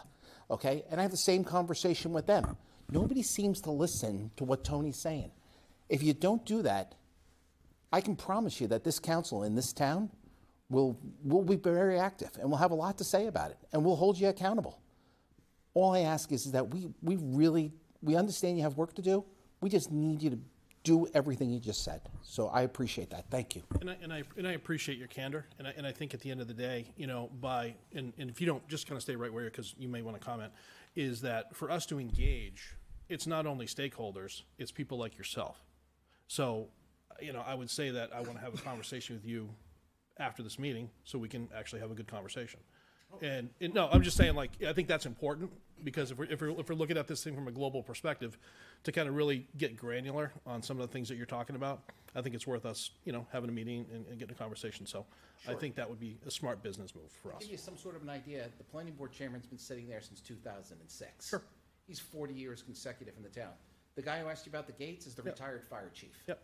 I'm 14 years on the town council. Sure. There's people in this room highly invested. Yep. Okay? There's a commercial realtor in this room that knows more about it, and his family's been here for years and years and years. People in this community care, and they're gonna say something. Sure. So, but that's how we feel about things. Okay. Well, thank you for your time. Appreciate it. Okay, anyone else from the public? I just have a quick follow-up question. Yeah, I I'll apologize. go right back to the board, Okay. I'll close the public hearing part of it, and board. Yeah, just really quick, Kelly, how many positive interactions have we had from residents saying Eversource has done a great job? So I have not directly received those Yeah. comments. And I think it's great that you guys do share. I think it is awesome that you are sharing the positive interactions, but I can't. It's really important that you take this feedback that you're receiving tonight and be proactive, because I have seen it. I've only been on this board for about 3 years, but I've seen a lot of reactiveness from Eversource and other kind of utility organizations, and we're at a point we have to be proactive. And you're both new to Eversource from your references. I would assume that they, previous Londonderry projects have recaps that I would hope that you can go back and refer to, get those stakeholder names, really kind of like, definitely kind of show us the partnership that you really want to kind of continue here, and take those initiatives. So best of luck. Thank you. Tony? Yeah, I think, so you walked into a little bit of a bee's nest. Okay, so it happens. I've been there. I think the positive comment thing is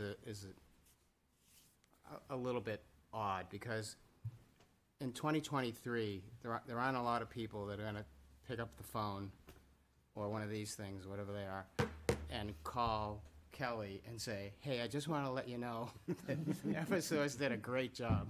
That's just not how life works. If they're not happy, that's when they pick up the phone and start calling everybody. And So I just want to, can I think just it's a little- clarify? So I don't get the calls. Yeah. I think that Public Works and the chairman of the council get the calls. So But I it's just want to not- clarify that. But it's unusual. positive calls either. Yeah. But it's unusual. Come on, let's put it all on, we're putting everything on the table. People don't call to say they're happy. They just don't. It's just not human nature. And so, the part that we're striving for, I think, is the no calls at all, which is the same as getting happy calls. Yeah. That's really where, that's the rules of the game, I think, from, as one person. So, no calls should be your goal. And again, we do have, some lists of sensitive abutters that who are not actually abutters. Well, yeah, So absolutely. that, we reach out to, and we've had conversations. Yeah, there's an interest, because those that go beyond the abutters, there's interest there also. Right, so the things that we know, we can definitely address. And I think, like with anything, sometimes, something will pop its head up, and, we'll have to triage and address it as the best we can. But the things that we know, Mr. Rugg, that we're aware of, we'll definitely take take action on, and we have. Mr. Chair? Yes. I'd like to say one thing. I would agree, be proactive instead of reactive. And with that, I'd like to make a motion to Oh, approve. can I add one thing too? I got a motion on the floor here. Don't have a second yet. Have a second. Johnny. And I'll second it after I Thank you. finish. After I finish. Thank after you. I finish. One of the things that because I've had you folks on my property doing some work, and one of the things that I find extremely annoying, and actually you did a good job. Was that just a positive comment? Yeah, but I didn't call Can I him just about chime it. in briefly, so that you've closed So- the public hearing, so I just want to be Yes, the cognizant public of hearing is procedure. closed. Well, I just wanted to add one more thing, because I thought all the comments were spot on, but We're Make- still working with our, make sure, this is quick if you let me just get it out. Make sure if you folks change your positions, you also follow through with telling who the next person is in line. Yeah. That's replacing you. Yep. Because that's been my frustrating part, is that I'll have a concern and I go and I try, and all you get is, this person doesn't work here anymore. And so you develop a relationship, things are getting done, and all of a sudden you're like, well, where the hell who do I call now? So. Okay. That's, I think, is important in addition to all the other stuff. And I'll second your Thank you. motion. Okay, I have a second, but I need the motion first. Al? He already made a motion. Yeah, I made a motion to grant the conditional use permit, Mr. Rob. However, are we gonna add the two conditions that we've talked about? Yes. Okay, that's good. Okay, so, I've got a motion, Second. two conditions, I Second. have a second. Third. Any further discussion by the board? Seeing none, all those in favor signify by saying aye. Aye. All those opposed say nay. Abstentions, chair votes affirmative, and conditional use permit has been granted, and please work with people. People appreciate the personal contact. That is the secret and a follow-up. And any problems or anything, work with staff, please, so, Yep. Great. Thank you for so your much. Thank you Yeah, for your time. Thank you for your time. thank you.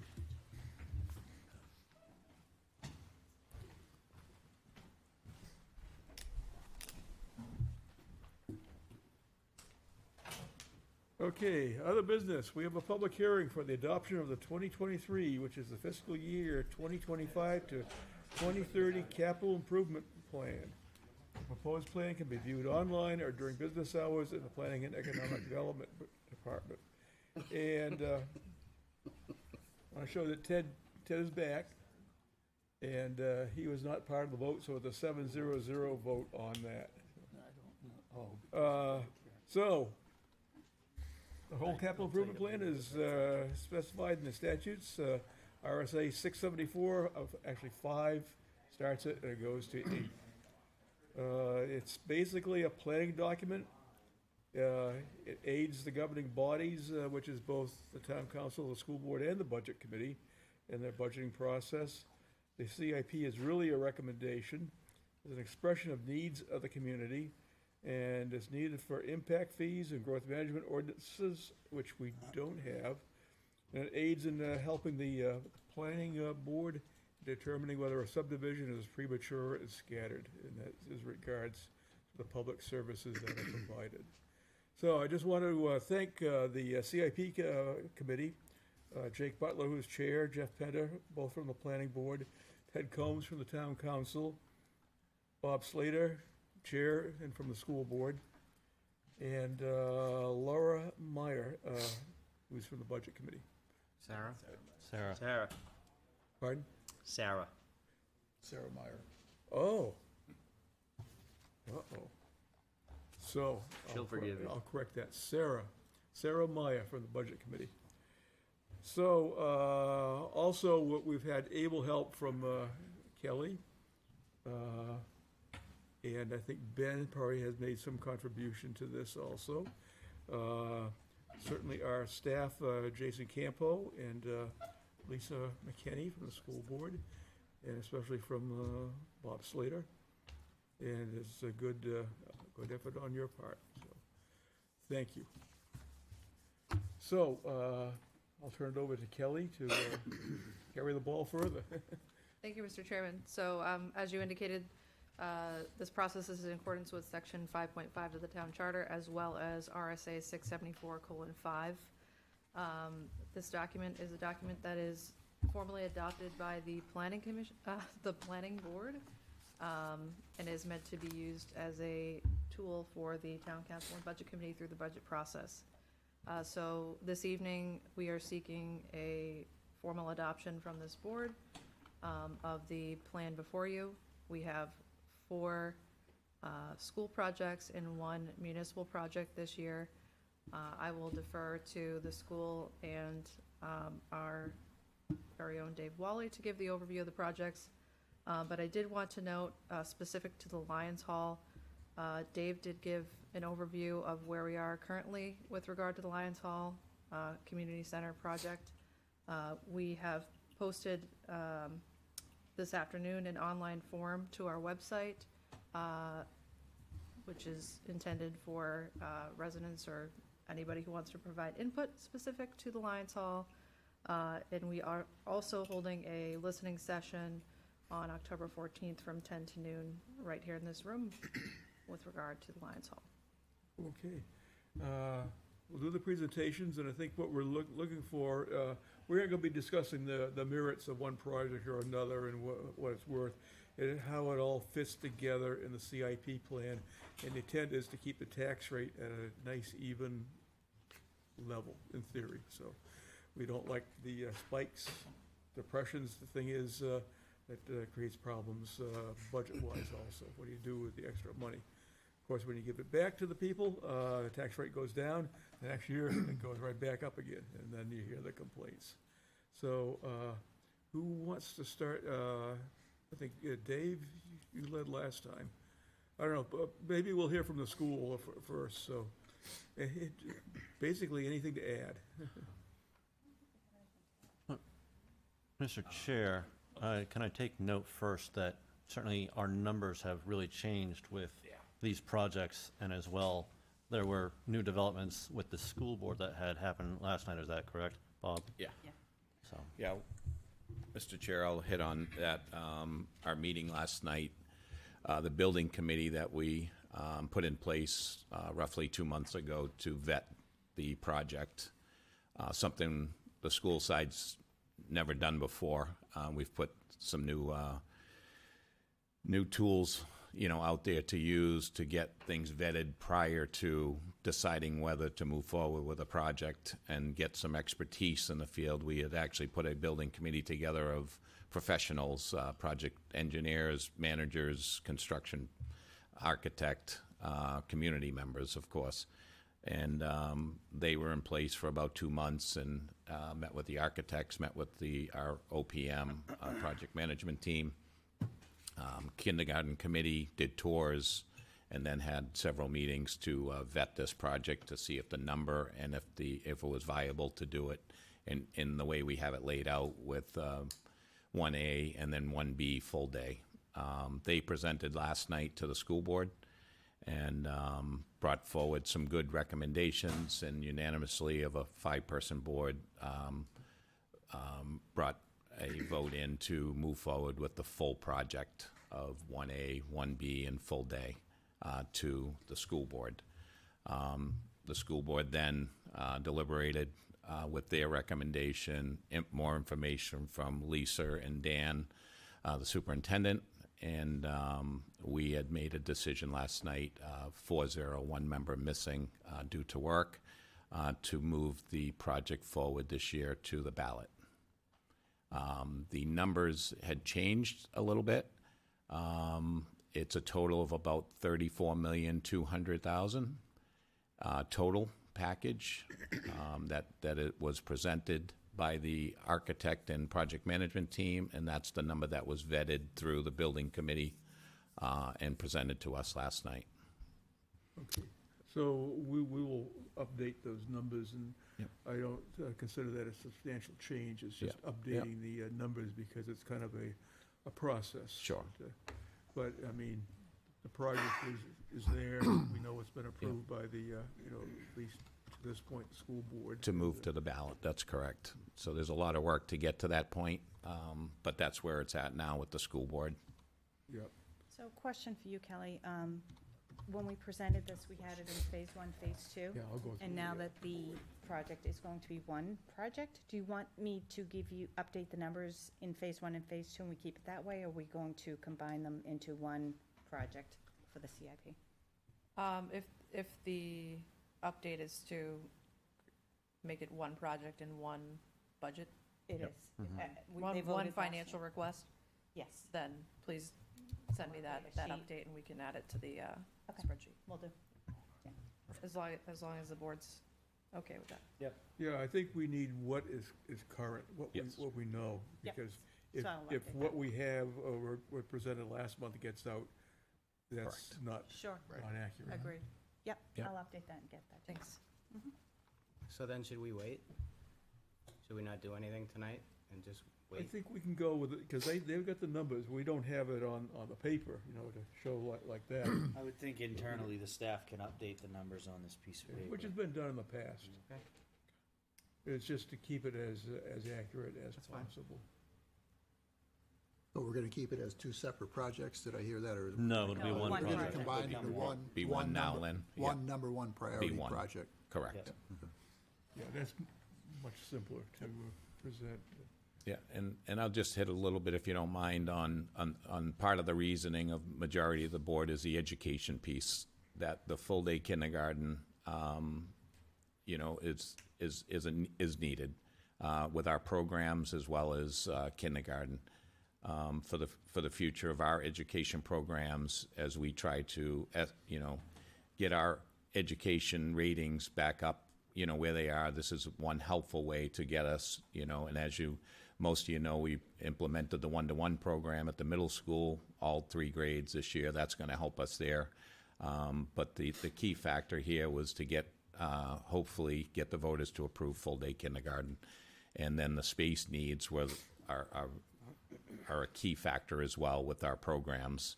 And this will house the classrooms as well as the programs and some staff room as well, as some of the programs now utilize the hallways to work with these children, and that where we've run out of space. So it will remove the portables if this is approved, and and that's a cost of approximately $45,000 every 2 to 3 years for a lease. So those will go away, but this will serve as, and it'll take a capacity of 300 to 340 students.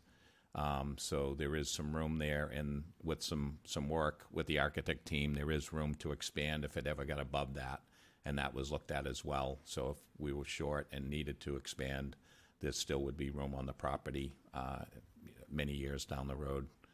So all that was looked at by the building committee as well. So, Mr. Chair, I'll chime in as I am on the building committee for the kindergarten, that this also addresses a lot of the security needs, a lot of safety needs, and a lot of the healthcare needs for many of the students who go there, as certainly a lot of the healthcare needs for a lot of the students have really increased over time, and the small space that they have currently is just not sufficient.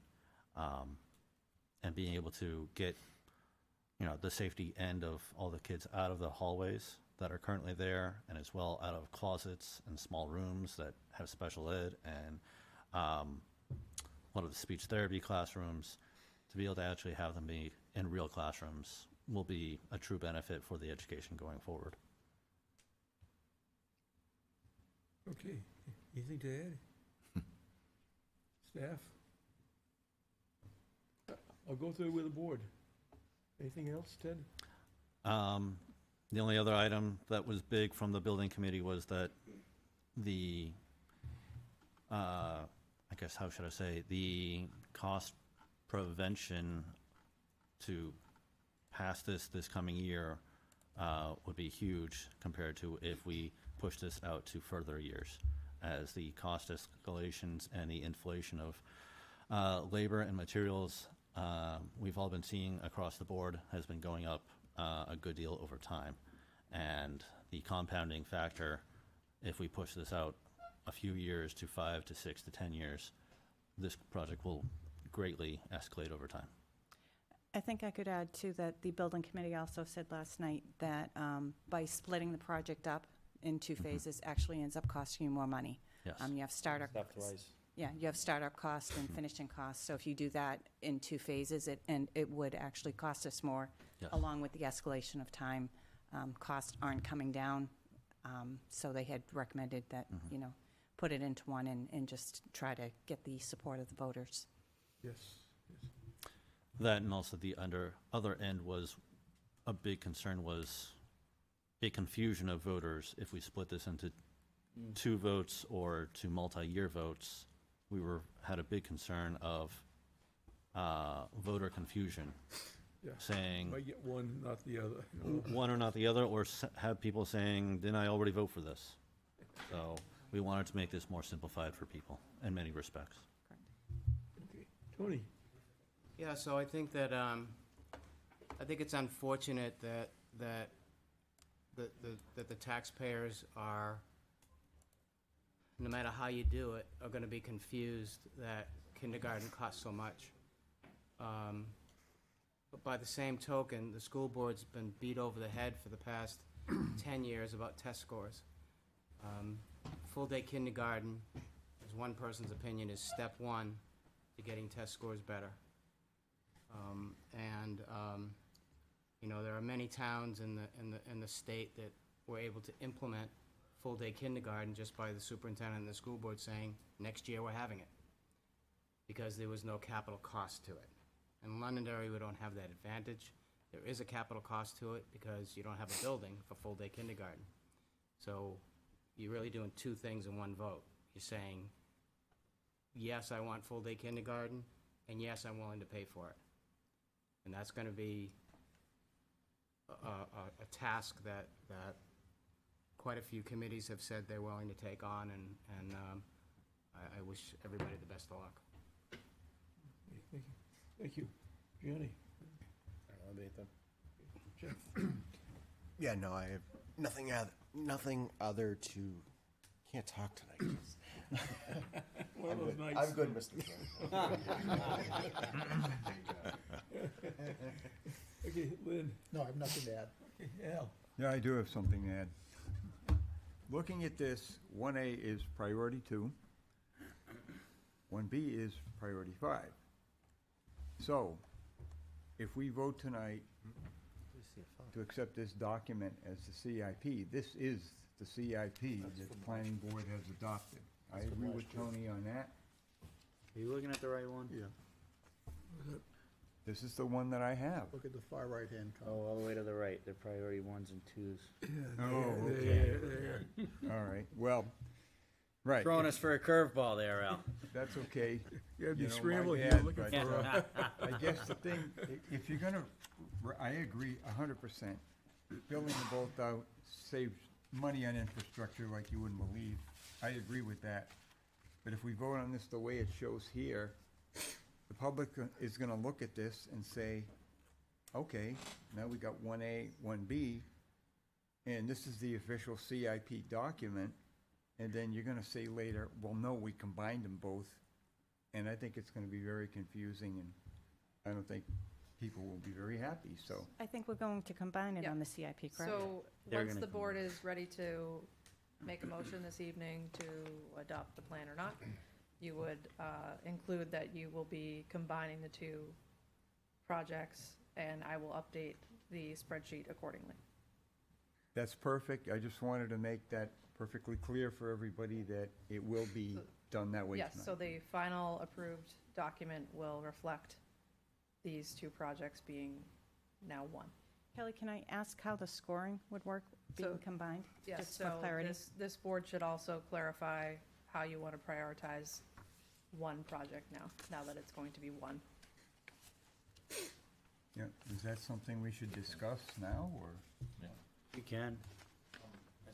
Mr. Chairman, if I could be heard, as someone who ran the CIP for 15 years, if you're combining these projects based on what I observed of the CIP, you would just move 1B to 1A and leave the scoring of 1A.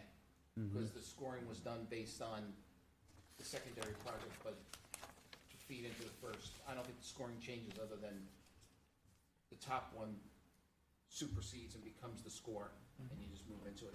Because I would agree with that. In my opinion, as the person who ran CIP for 15 years. I would agree with that. Yeah, I agree. Yeah, I don't You know, it's think not anyone. touchscreen. I was trying to do that last time. I don't know, think I it's saw really that last touchscreen. time. I know, I it's thought it not. I was. was sitting there just pressing it. It's not touchscreen. Okay, anything else, Al? No, Okay, that's move on. good. That cleared everything up, and everybody out there knows now what we need to do and how we're gonna do it. Yes. John's got things straightened out for us. Jake? I'm pretty good. I'd have to agree with a lot of what's been said, and I do think that having a full-day kindergarten is gonna make a very big impact in the success of our students, you know? It's much like a house. You need a strong foundation for a good house. We don't have a strong foundation right now with our kindergarten. As a parent who's currently in this phase of their life, it is, I don't know how they do anything in the time that they're in the kindergarten, you know? I know when God we had bless a you. tour last year, I was just amazed at what gets done there. It was It's just not the 2.5 or facility 3 there. hours There's all of sorts time. of problems, and it's absolutely amazing that you get a good product out Yep. of that. I think this is, in my opinion, is long overdue. And I think that if it does go through, hopefully it does go through, I think you will start to see better test scores, and because you're getting a more well-rounded, educated student. So, Thank you. I agree Roger? with everything else. I think I spoke the last time, and I'll say it again. Any penny you spend here is worth $10 every year in the next. The kids need this to get going.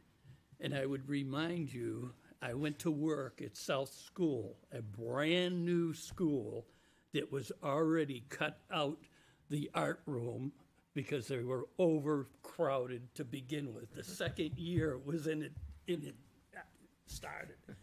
Make sure you can get a couple of years out of whatever you're doing before you do it. And any trainer or anybody will tell you, the earlier you start somebody doing the right thing, children in kindergarten, to get going, they'll carry that for the rest of their lives. And that's what we need. And if it's 34,000 or 34 grand.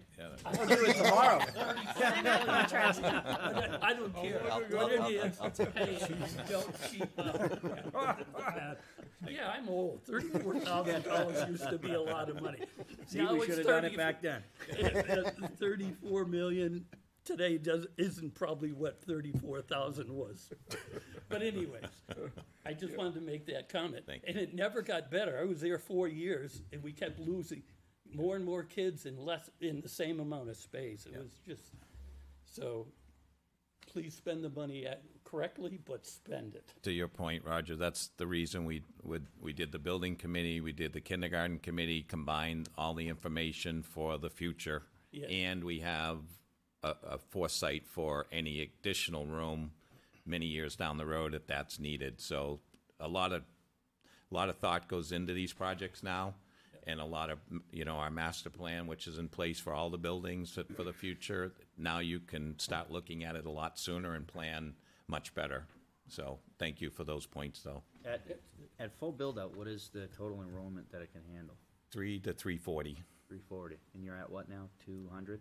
This year's low, it's like 207, but we usually run 250 to 260, 270. I think you'll see that number change drastically. I do when too. you have a full-day kindergarten. We're doing a study now, the superintendent, so we should have that number in a couple of weeks. We've hired a company to go out and do a study with all the real estate and other daycares and other programs that offer full I would day. be willing to guarantee there's a lot of people who just aren't sending their kid to the kindergarten right now. Yeah, so I think, We think that might be what has happened. yeah. Potentially hearing all the talk about full day K that maybe they have sought out, because it is an unusually low number this year. Yeah. And I think there's a fair amount that may not be doing anything. Yeah, Because of which is cost even- yeah, of correct. programs, and they Absolutely. just can't afford it. Absolutely. So I think, like I said, this is based on education, and I really think, especially with our programs, getting them started sooner and more hours in that program will help them grow out of the program, at a younger age and that. So that's the main reason for this. When you say the number of kids, there's two, there's a morning kindergarten now and an afternoon. That's correct. Is that the? That's total. That's the total of Yeah, those and then two? LEAP varies with birth dates, so that changes every month. As they become 3 years old, they're eligible to come in, so. But the other thing is, I'm sure, as you just mentioned, there's a lot of people paying for Yeah. all-day care once they get it paid for. Yeah. And I think the YMCA sends a bus. Yep. And after school, Yep. and they go right there, Yeah. so. Yeah, there's a significant amount of transition time. I mean, if you think about for our current half day, they're in class for an hour and a half, 2.5 hours, because it's a central location. A bus ride could be 40 to 55 minutes both ways, on both, and then it's great for our kids. It's great for the families but it's also great for our town, to have the infrastructure to support a full day kindergarten program. It's just, looking forward to seeing how it all kind of plays out. But I definitely think that bumping this up to, one, makes the most sense. Yeah, thank you. Okay, Jason. Yeah, I completely support it. I mean, there's absolutely no reason for kids to be getting educated in hallways and closets. So this is absolutely needed. It was needed 10 years ago, and now it's definitely needed now. I was educated in hallways and closets at South School. Explains a lot, right? Yeah. Actually, the rest of the classroom was in the classroom. It was just you that was in the closet. I was gonna say, was that a discipline problem? Yeah. Mr. Chair, I just want to add in that I really want to commend our third-party group, Trident, and the third-party group that did the estimating end. They were a huge benefit for the building committee to be able to come up with the right recommendations for the school board. And as well, they were able to also help pinpoint cost-saving items over time. And Jeff pointed out one of them, but didn't really go into it, is the busing savings of just running busing at the beginning of the day and at the end of the day compared to basically 4 times a day is actually one of the savings. And as well, the other item is increase in actually revenue from the state by moving to full-time that Yes. not a lot of people touch upon. Right now, we only get half of the adequacy for those students because they only go half-time. So if they were there all day, we would get 50%. It would double. Double, right, yeah. So I think too, I think it's from a marketing and advertising standpoint, it's going to be very important for the community to understand that there's also a lot of other children in that building. Yeah. It's way more than just kindergarten. Yep. Sure. Way more, and the general population in the town, Doesn't I understand. guarantee, Yep. does not know that. Yep. And so that's going to have to be part of the deal as well to help them understand. It may be only 150 kindergarten kids, but there's also another 100 of 100 these plus. and another 40 of these and Right. 30 of those. Yep. With all the different programming that's going on there with the 3-year-olds and the special ed kids and all Pre-K, the yep. services And the special needs. and the that- special that needs brings- kids that brings. and whatever. So it's Deliver so that. so we're talking about kindergarten, but Mm-hmm. we're also talking about the all of the programming in the kindergarten building. That's correct. And so it's more than 140, 150 kindergarten kids. That's all I'm saying, and the word's got to get out. And to your point, Tony, this building was built in 2000. Kindergarten in 2000 is not what it is in 2023. It's evolved, it's changed as it has in all our buildings with the programs, and those have really expanded, and that's where a lot of our space needs are needed at this time for those services. So we want to make sure they get that quality service as well as the education, and that's the reason for.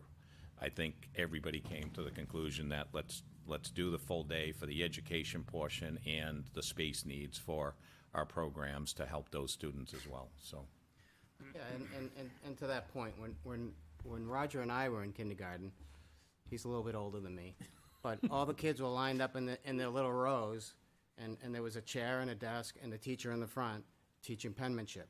Yep. No such thing as penmanship anymore, but now you have kids in the classroom, and you have 4 aides, 7 wheelchairs, 3 walkers, a nurse, and all kinds of other stuff going on in that classroom, which is why the State Department of Education said classrooms now in a newer building need to be larger. Correct. To accommodate those types of things. So it's changed Dramatically. a lot. Yes. So, In the last 20 years, I'm finding it has changed a lot. Yeah. What's required. You really get into special needs and Yep. the whole education process has changed, so. Well, to your point, it was great to have the planning board last year go through the visits, as well as our budget committee in town goes through it every year. So they've also seen, the difference, and as well as most of you on this board seen it last year, so we Yeah. thank you for taking that tour. It was an education. Yeah. Yeah. Thank you. And a good institution. Jason? Would the school stay open during construction, or would they have to go to other schools during that time? Yeah, it'll be phased out in that. So the 1A would go on first, which is 3 classrooms and some other additional rooms. And that will, then they would be able to bring the students in the back of the building. The front of the building will get a new vestibule, and all the offices would be moved to the front of the building to open up. So all the classrooms are in there. The space needs where the portables are. That gives us a spot to put those students in that small 1A, and then they would start phase 2 as well as full-day kindergarten wing while we still have school, and that'll be phased out through LaValle Brenzinger, the architect firm that has done our master plan, as well as working on each building project with us, and that's their specialty, so that will be set up by the construction management team that we end up hiring. Okay. Yeah. Thank you. Okay, this is a public hearing. I just want to, at this moment, just go to the public, see if there's any, as far as the school is concerned, any questions, comments, concerns. Do I get to speak now? Yes. As the There's only always person who's here for the public hearing? There's always the opportunity for the public to speak at the right place, the right time. I'm really happy to be here. This is like over $100 million between this and everything else. It's probably the largest CIP in the history of the town. I highly encouraged everyone to come here. I emailed the chairman to ask him if this could go first, because I figured there'd be so many people here to talk about it, and nobody showed up to talk about it. Nobody. No, you did. Sure you over $100 million. Yep. And nobody came. Thank you. You're welcome. Means they're all going to pass. I'm surprised too, but there's many surprises in the I do have one more volunteering for the question. town. I'd like to move along, Roger, we have the town side to do, so. I think we've milked this enough, so. But thank you very much. Thank you. Thank you, and congratulations, Lisa, on your retirement. And the work begins. Oh, thank you. Yeah. Oh, I didn't know that. Thank you. We don't want to. Okay, so we get the school projects taken care of. I think I split this up, but school goes first because I think it's gonna be. Did you have any other questions on the other 2? SAU with the high school. Those are a few years. Those are a few years, yeah. Down the road. I think they're just kind of like, we view more as. Nothing's as a changed know on they're them. there. Nothing's changed on those tonight, but we Yep. just wanted to update you on what Yeah, we, I think the most important is what's gonna happen. what's gonna in the happen. future. Yep. Sure, agree. Okay. Thank you. Thank you. Welcome.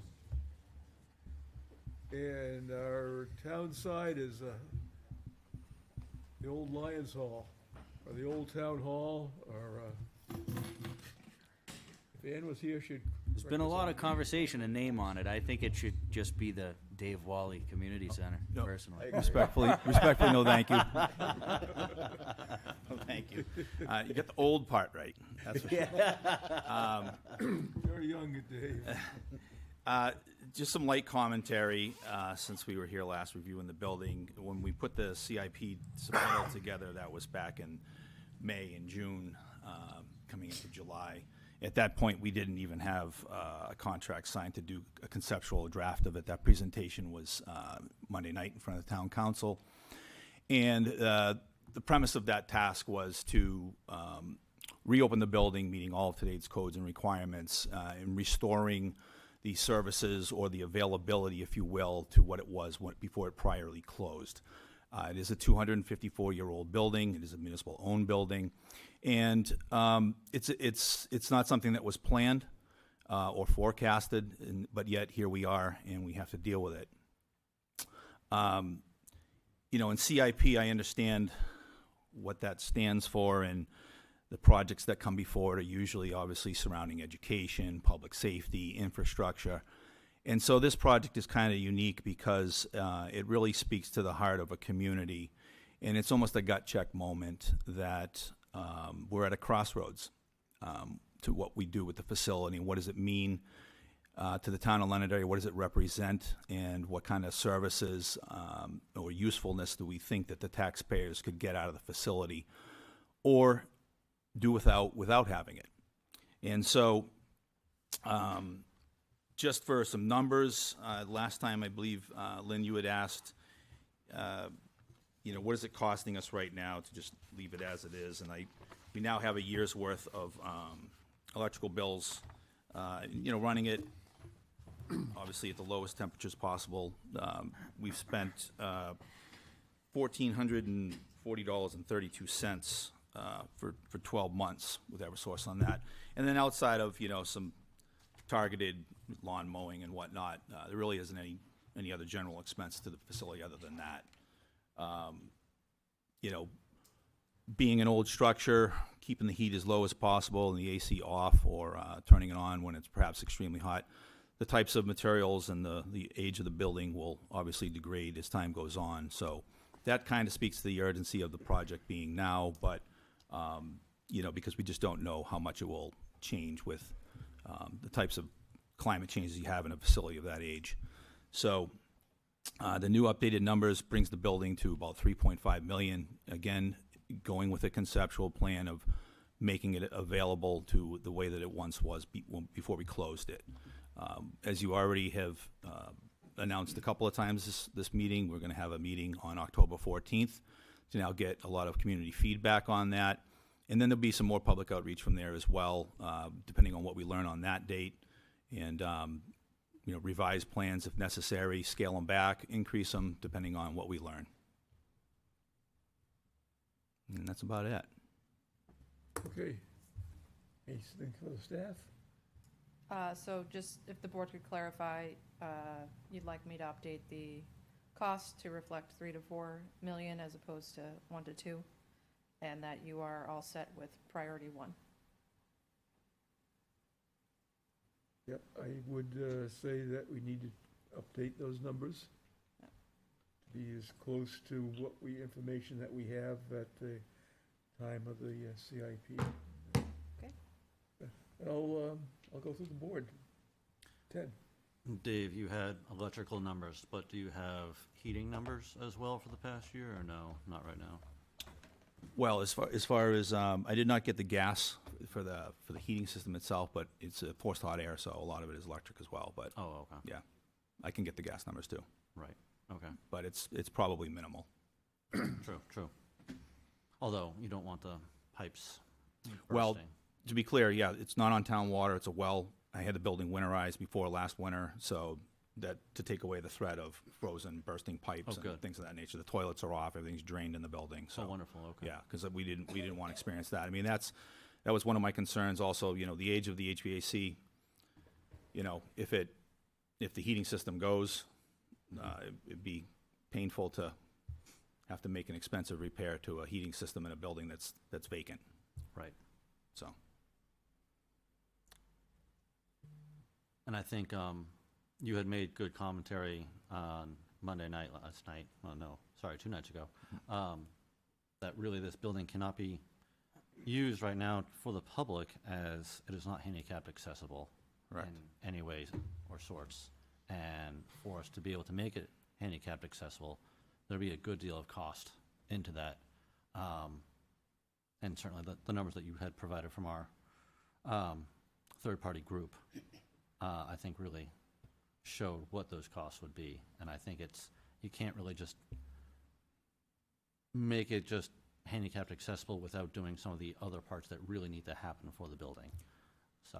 Yeah, and you know, just like the school district just illustrated as well, I mean, things change in shorter span times than this. In fact, Dave Ellis provided me with some great historical background and references on the building today, forwarded through Kirsten's office, and I appreciate that very much. And you know, the town was at a crossroads in 1976 when they were deciding whether or not to demolish the building or what to do with it when they were no longer going to use it as a town hall. And that's when the Lions took it over. And since that time, obviously codes and spatial needs and size of bathrooms and ADA compliance have all changed. So to try and fit the building into today's standards is a challenge, to say the least.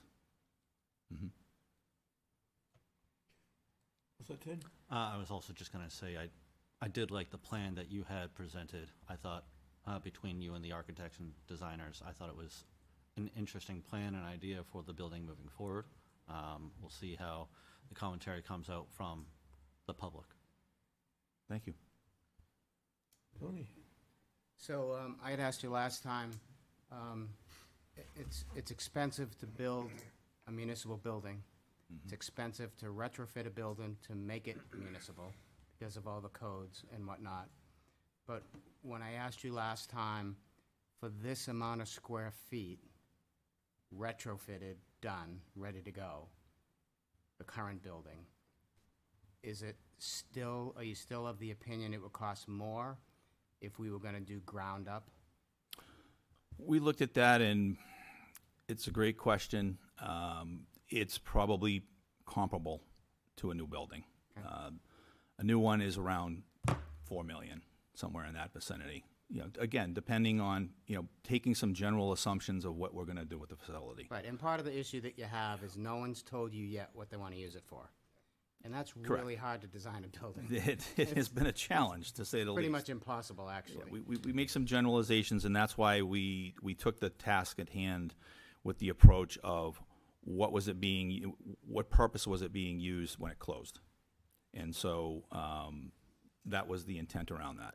Now, whether if we think those services are valuable to the community, if we think that the town shouldn't be in the business of offering those services where they were being offered by the Lions, that's answers that have to come from the community at large. Thank you. Okay. Johnny? I'll pass. Yeah, I think the only comments I have is, this juncture, London area owns that property, owns the building. It's something that, needs to be maintained. The town is at another crossroads. So definitely looking forward to, the direction of where that's kind of going. But, from purposes of placing it on this advisory document, I think it definitely it makes sense to, keep it that way, just for the pure fact that we own it. It's, I look at it as a risk because of its because of its age and other kind of aspects.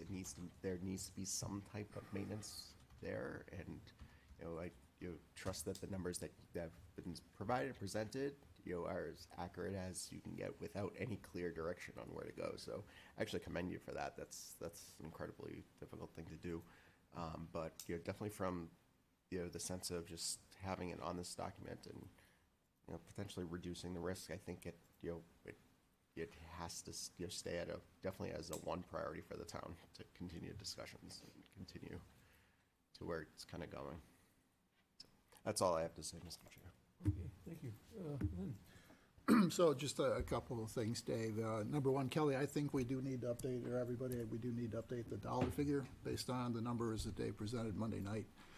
But it's priority one, I'm not going to debate priority 1 versus 2, but I think if it's a priority 1, I'm looking at the verbiage on page 8, I think we should assign a date that we want to see this project take off. Right now, the date is TBD. I think FY 2024 is probably where we want it.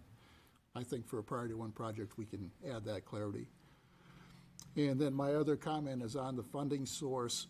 How do you see, or what's the expectation of the primary source of funding for this? Is it going to be a warrant article in a bond?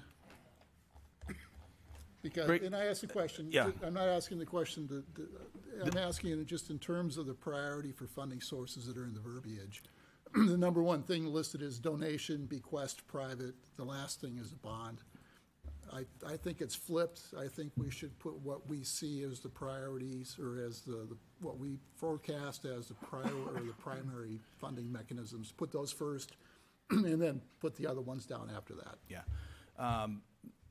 Excellent question in regards to financing, obviously, how we're going to pay for it. We didn't really, again, back when I was filling out the form in May and June, not even knowing really kind of an exact dollar amount. Financing really still hasn't even been something that has been really discussed, as we just got the numbers now. But there is a variety of ways. I think you're right. The primary source will be a bond. For duration, I don't know to what extent, and there are some grants that can be sought out as well. There's a new one that we just learned of, and we're still diving into that a little bit. And there's others that we potentially could go after, but that won't be a major chunk out of the $3.5 million. Yep. But nonetheless, it's probably a bonding source, and perhaps others. So I just think for the format of the CIP that should be listed first, as opposed to last under the funding sources. Yeah, and you're absolutely right about the placement in the CIP. Again, back in May and June, we didn't know that, and then as things evolved, and then even the council even acknowledged that they were potentially bringing forward this for the March vote. So, so I think that is because of the priority in the age of the building is that's where it's slated. And I'd like to see the Yep. the CIP updated just to reflect that. My Yes, 2 cents. it will be. Okay. Okay, great. And I think if we go change in priorities, I think it really doesn't have any significance because the town council will set their own priorities, the school board will set their own priorities. So this is a advisory document, so at this point, I don't think it's worthwhile arguing about that. I think we'll proceed anyway. Al? All set. Jake?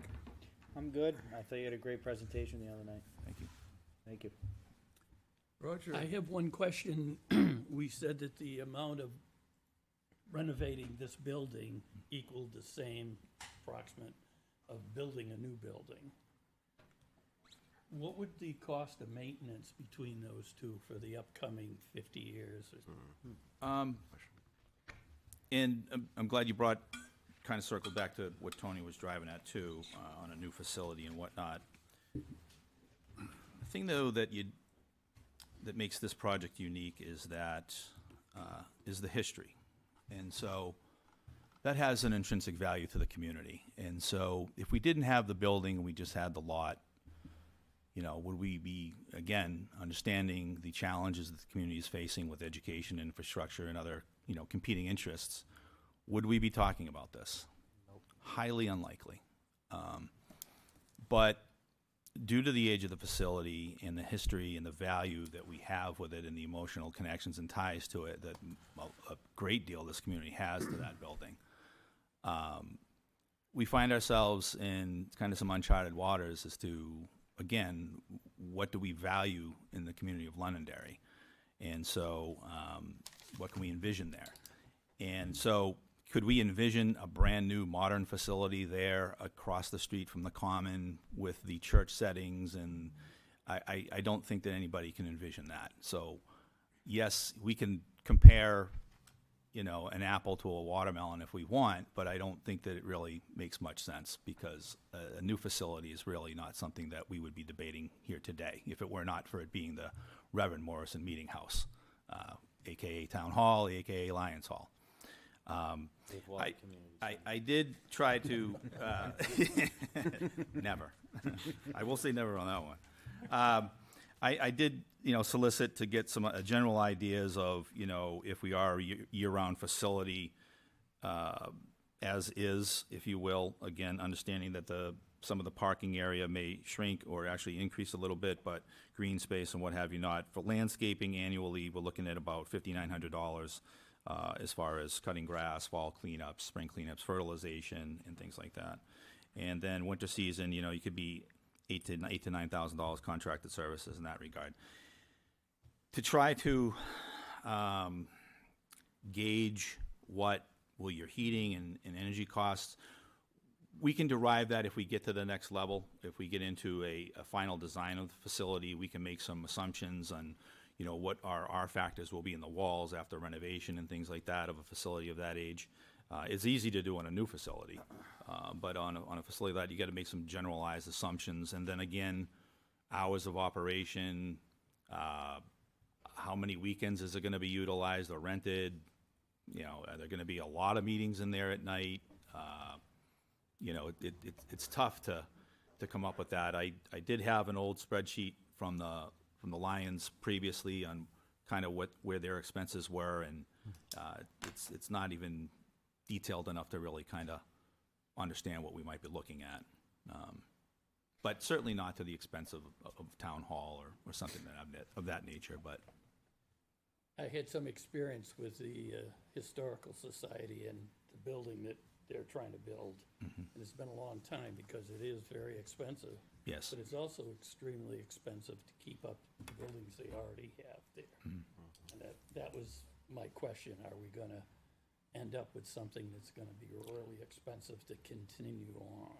Yeah, a lot of these renovations, we are not touching the roof because it's been, within the last 10 years that it's been done. The siding has been on for how many years, and it appears to be in great condition. There's a couple things that will have to be addressed, but it's a pretty good, well, overall of that building, similar to the senior center and kind of what they did down there. And we really haven't experienced any extensive, oh my God problems, and that's an old building itself. It has a modern addition onto it, but a lot of it is original. Crawling around underneath down there is interesting. Done that. And it's holding up well. And I tend to think that this facility may see that similar type of foot traffic, perhaps maybe even a little bit more. But this renovation is a little bit grander than what was done there, and we're going to try to preserve or bring back some of the original luster and glamour of the building too. And one of the things that we've been kicking the can around about is, after the public input meeting, is perhaps try to have an open house there, if we will. We need to think that through a little bit. We might want to check with our insurance company just to, to what extent is it okay to let people in the building for that? House on the condemned Yeah, building. we say it's not handicap accessible, and then somebody shows up with a wheelchair, and it's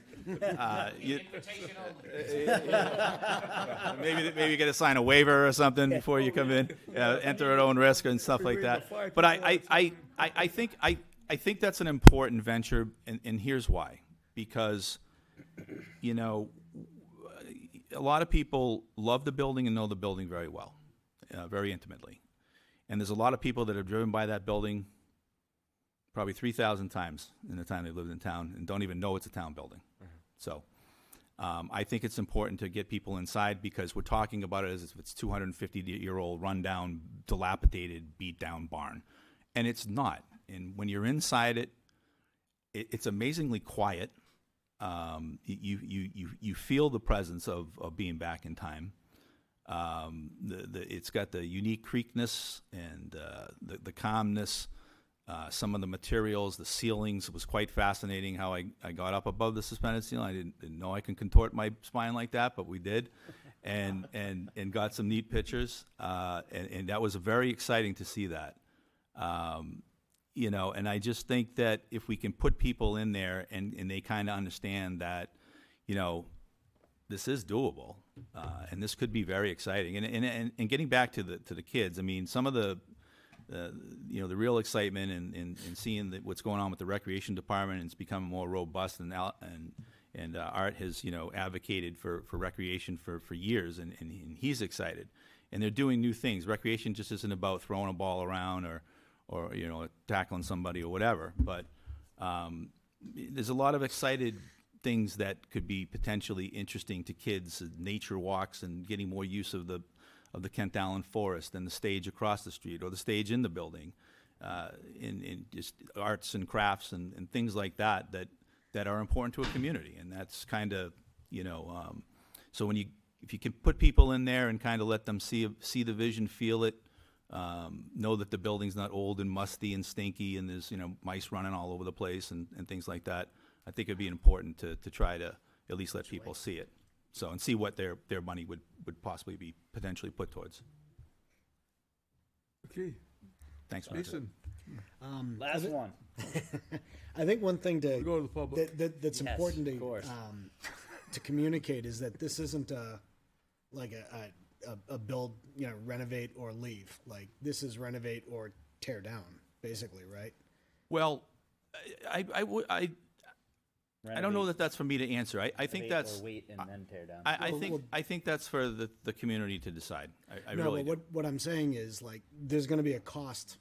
Well- If we don't use it, eventually there will be a cost associated with The crossroads decision will become more and more evident as to which direction you're going to have to go. Yeah. I think right now we're positioned to be able to make a thoughtful, educated decision on what we're doing.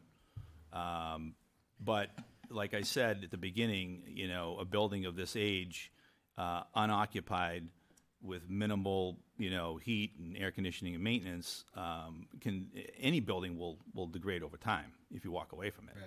Right.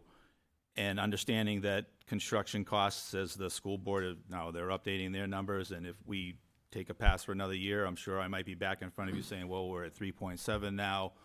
And now we get to a point where, we've gone down the road a few more years and we're finding more problems and there's more sagging of the floor, which is now pulling on the walls or creating other issues that weren't once there.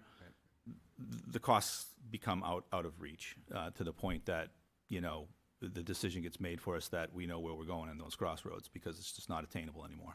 Yeah, that's what I was trying to say, is that it's not like it's a building in use and we just want to fix it up. Like, if we don't do this, then it doesn't get used and it sits there for another voting cycle. And eventually, like, there is a cost associated with not doing something. Correct. So, yeah. I think the vote in and of itself will kind of dictate how people feel about Yeah. To me, that would tell me if it got voted down that people don't see the historical value in it. I'd be looking to tear it down after that. Or they don't desire the types of services or potential use of the space as something that the town of Londonderry should be doing.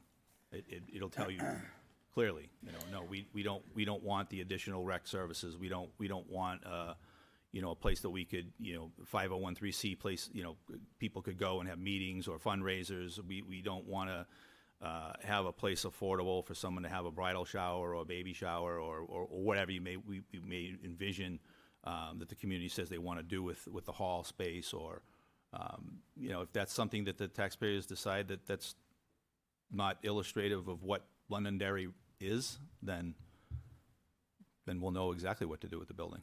Dave, I would one other- definitely suggest that you do a virtual tour, cooperate with the crew from the Access Center, do a walkthrough, have them video everything and narrate it just like you did, and that way, you don't have to have all the public going in there and everything. Yeah. That's a great idea. It's a great suggestion, Al. Yeah. I think that's great. I just also think being in the space is we've got to work through that, but I think we can get there. But even still, it maybe perhaps that day we have the crew there. Well, the way we you can video just it. described it emotionally about being in there, that's what people need to see, and they can see that on Yeah. video. One other question. So the town, and correct me if I'm wrong, the town owns the orchard, the land for the orchard behind there, right? Or is it just okay, so they just bought the stuff on the land on the other side, right? the Okay, other side. because I was thinking that would be a Green nice side. connection between. Well, so to your point, Jason, and in the conceptuals too that you look, I think they did a good job at rendering. We're trying to create some connectivity to the common. I think that's key in a renovation of this nature, because we are trying to, bring back some of the importance of the building and the historical value of it. So it would make a very nice connectivity from that through the churches, through the Grange, up to the town hall and campus area, the school district. It's starting to, bring together that sense of community, of a maybe not a downtown feel, but this is the heart of Londonderry, and what a fine representative of an illustration that would be, coming up, and perhaps people wouldn't drive right by it 3,000 times without even noticing. They would be like, wow, what's that? That's interesting. Londonderry Community Center, or not the Dave Wally Center, the Londonderry Community, whatever it's going to be. We'll have a naming contest. Maybe we can have a sponsor pay to name it, and that'll be a fundraising opportunity. The I New don't know, Balance Community Center. Yeah, but there's some good ideas, but Reverend yeah. Morrison's Meeting House. The connectivity is important in this type of venture. With that, Mr. Chair, I would love to hear from the public. I would too. Are there any members of the public that have any questions, comments, concerns about both on the town side, the town issue, and of the school projects?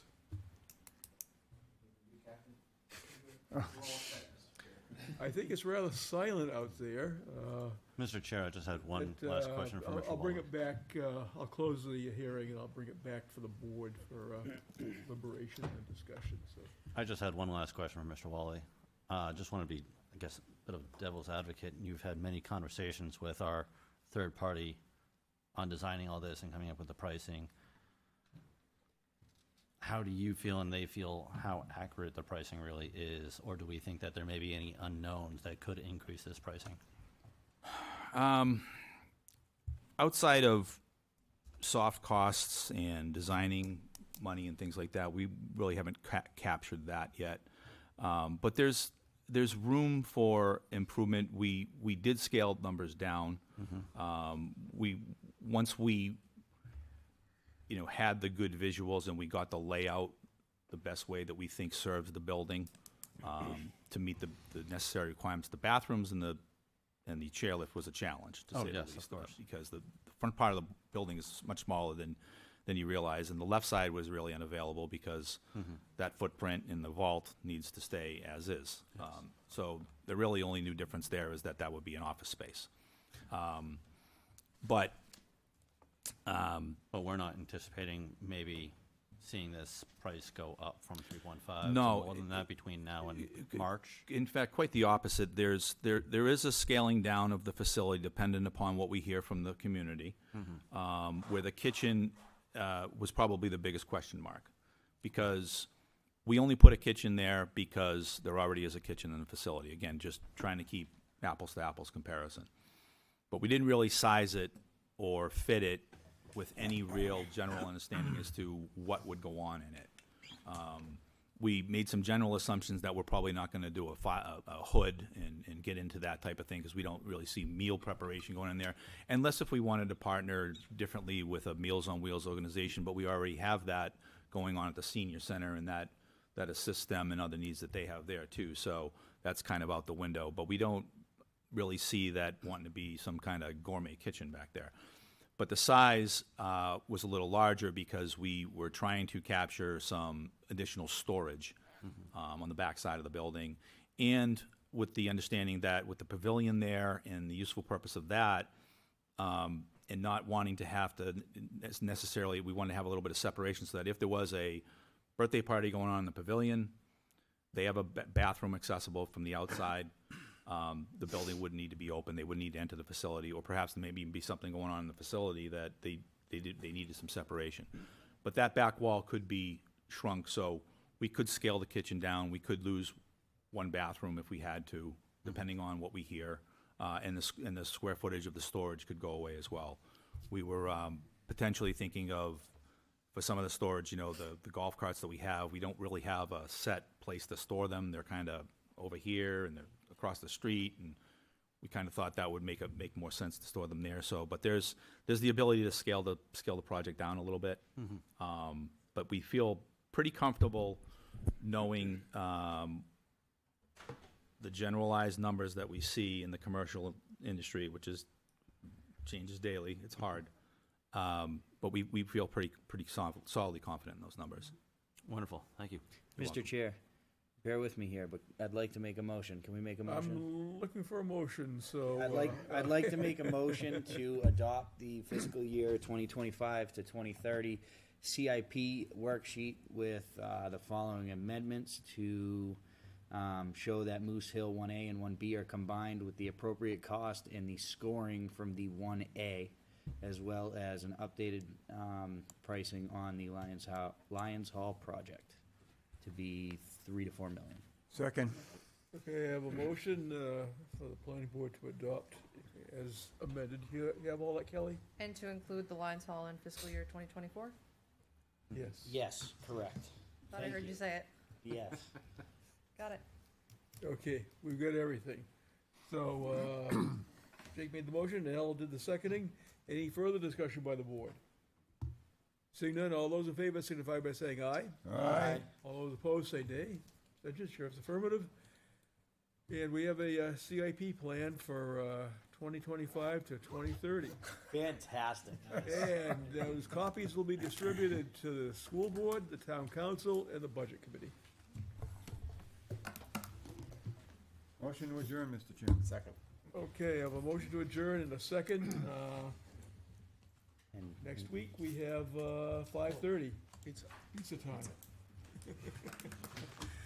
Okay, all those in favor of adjournment signify by saying aye. Aye.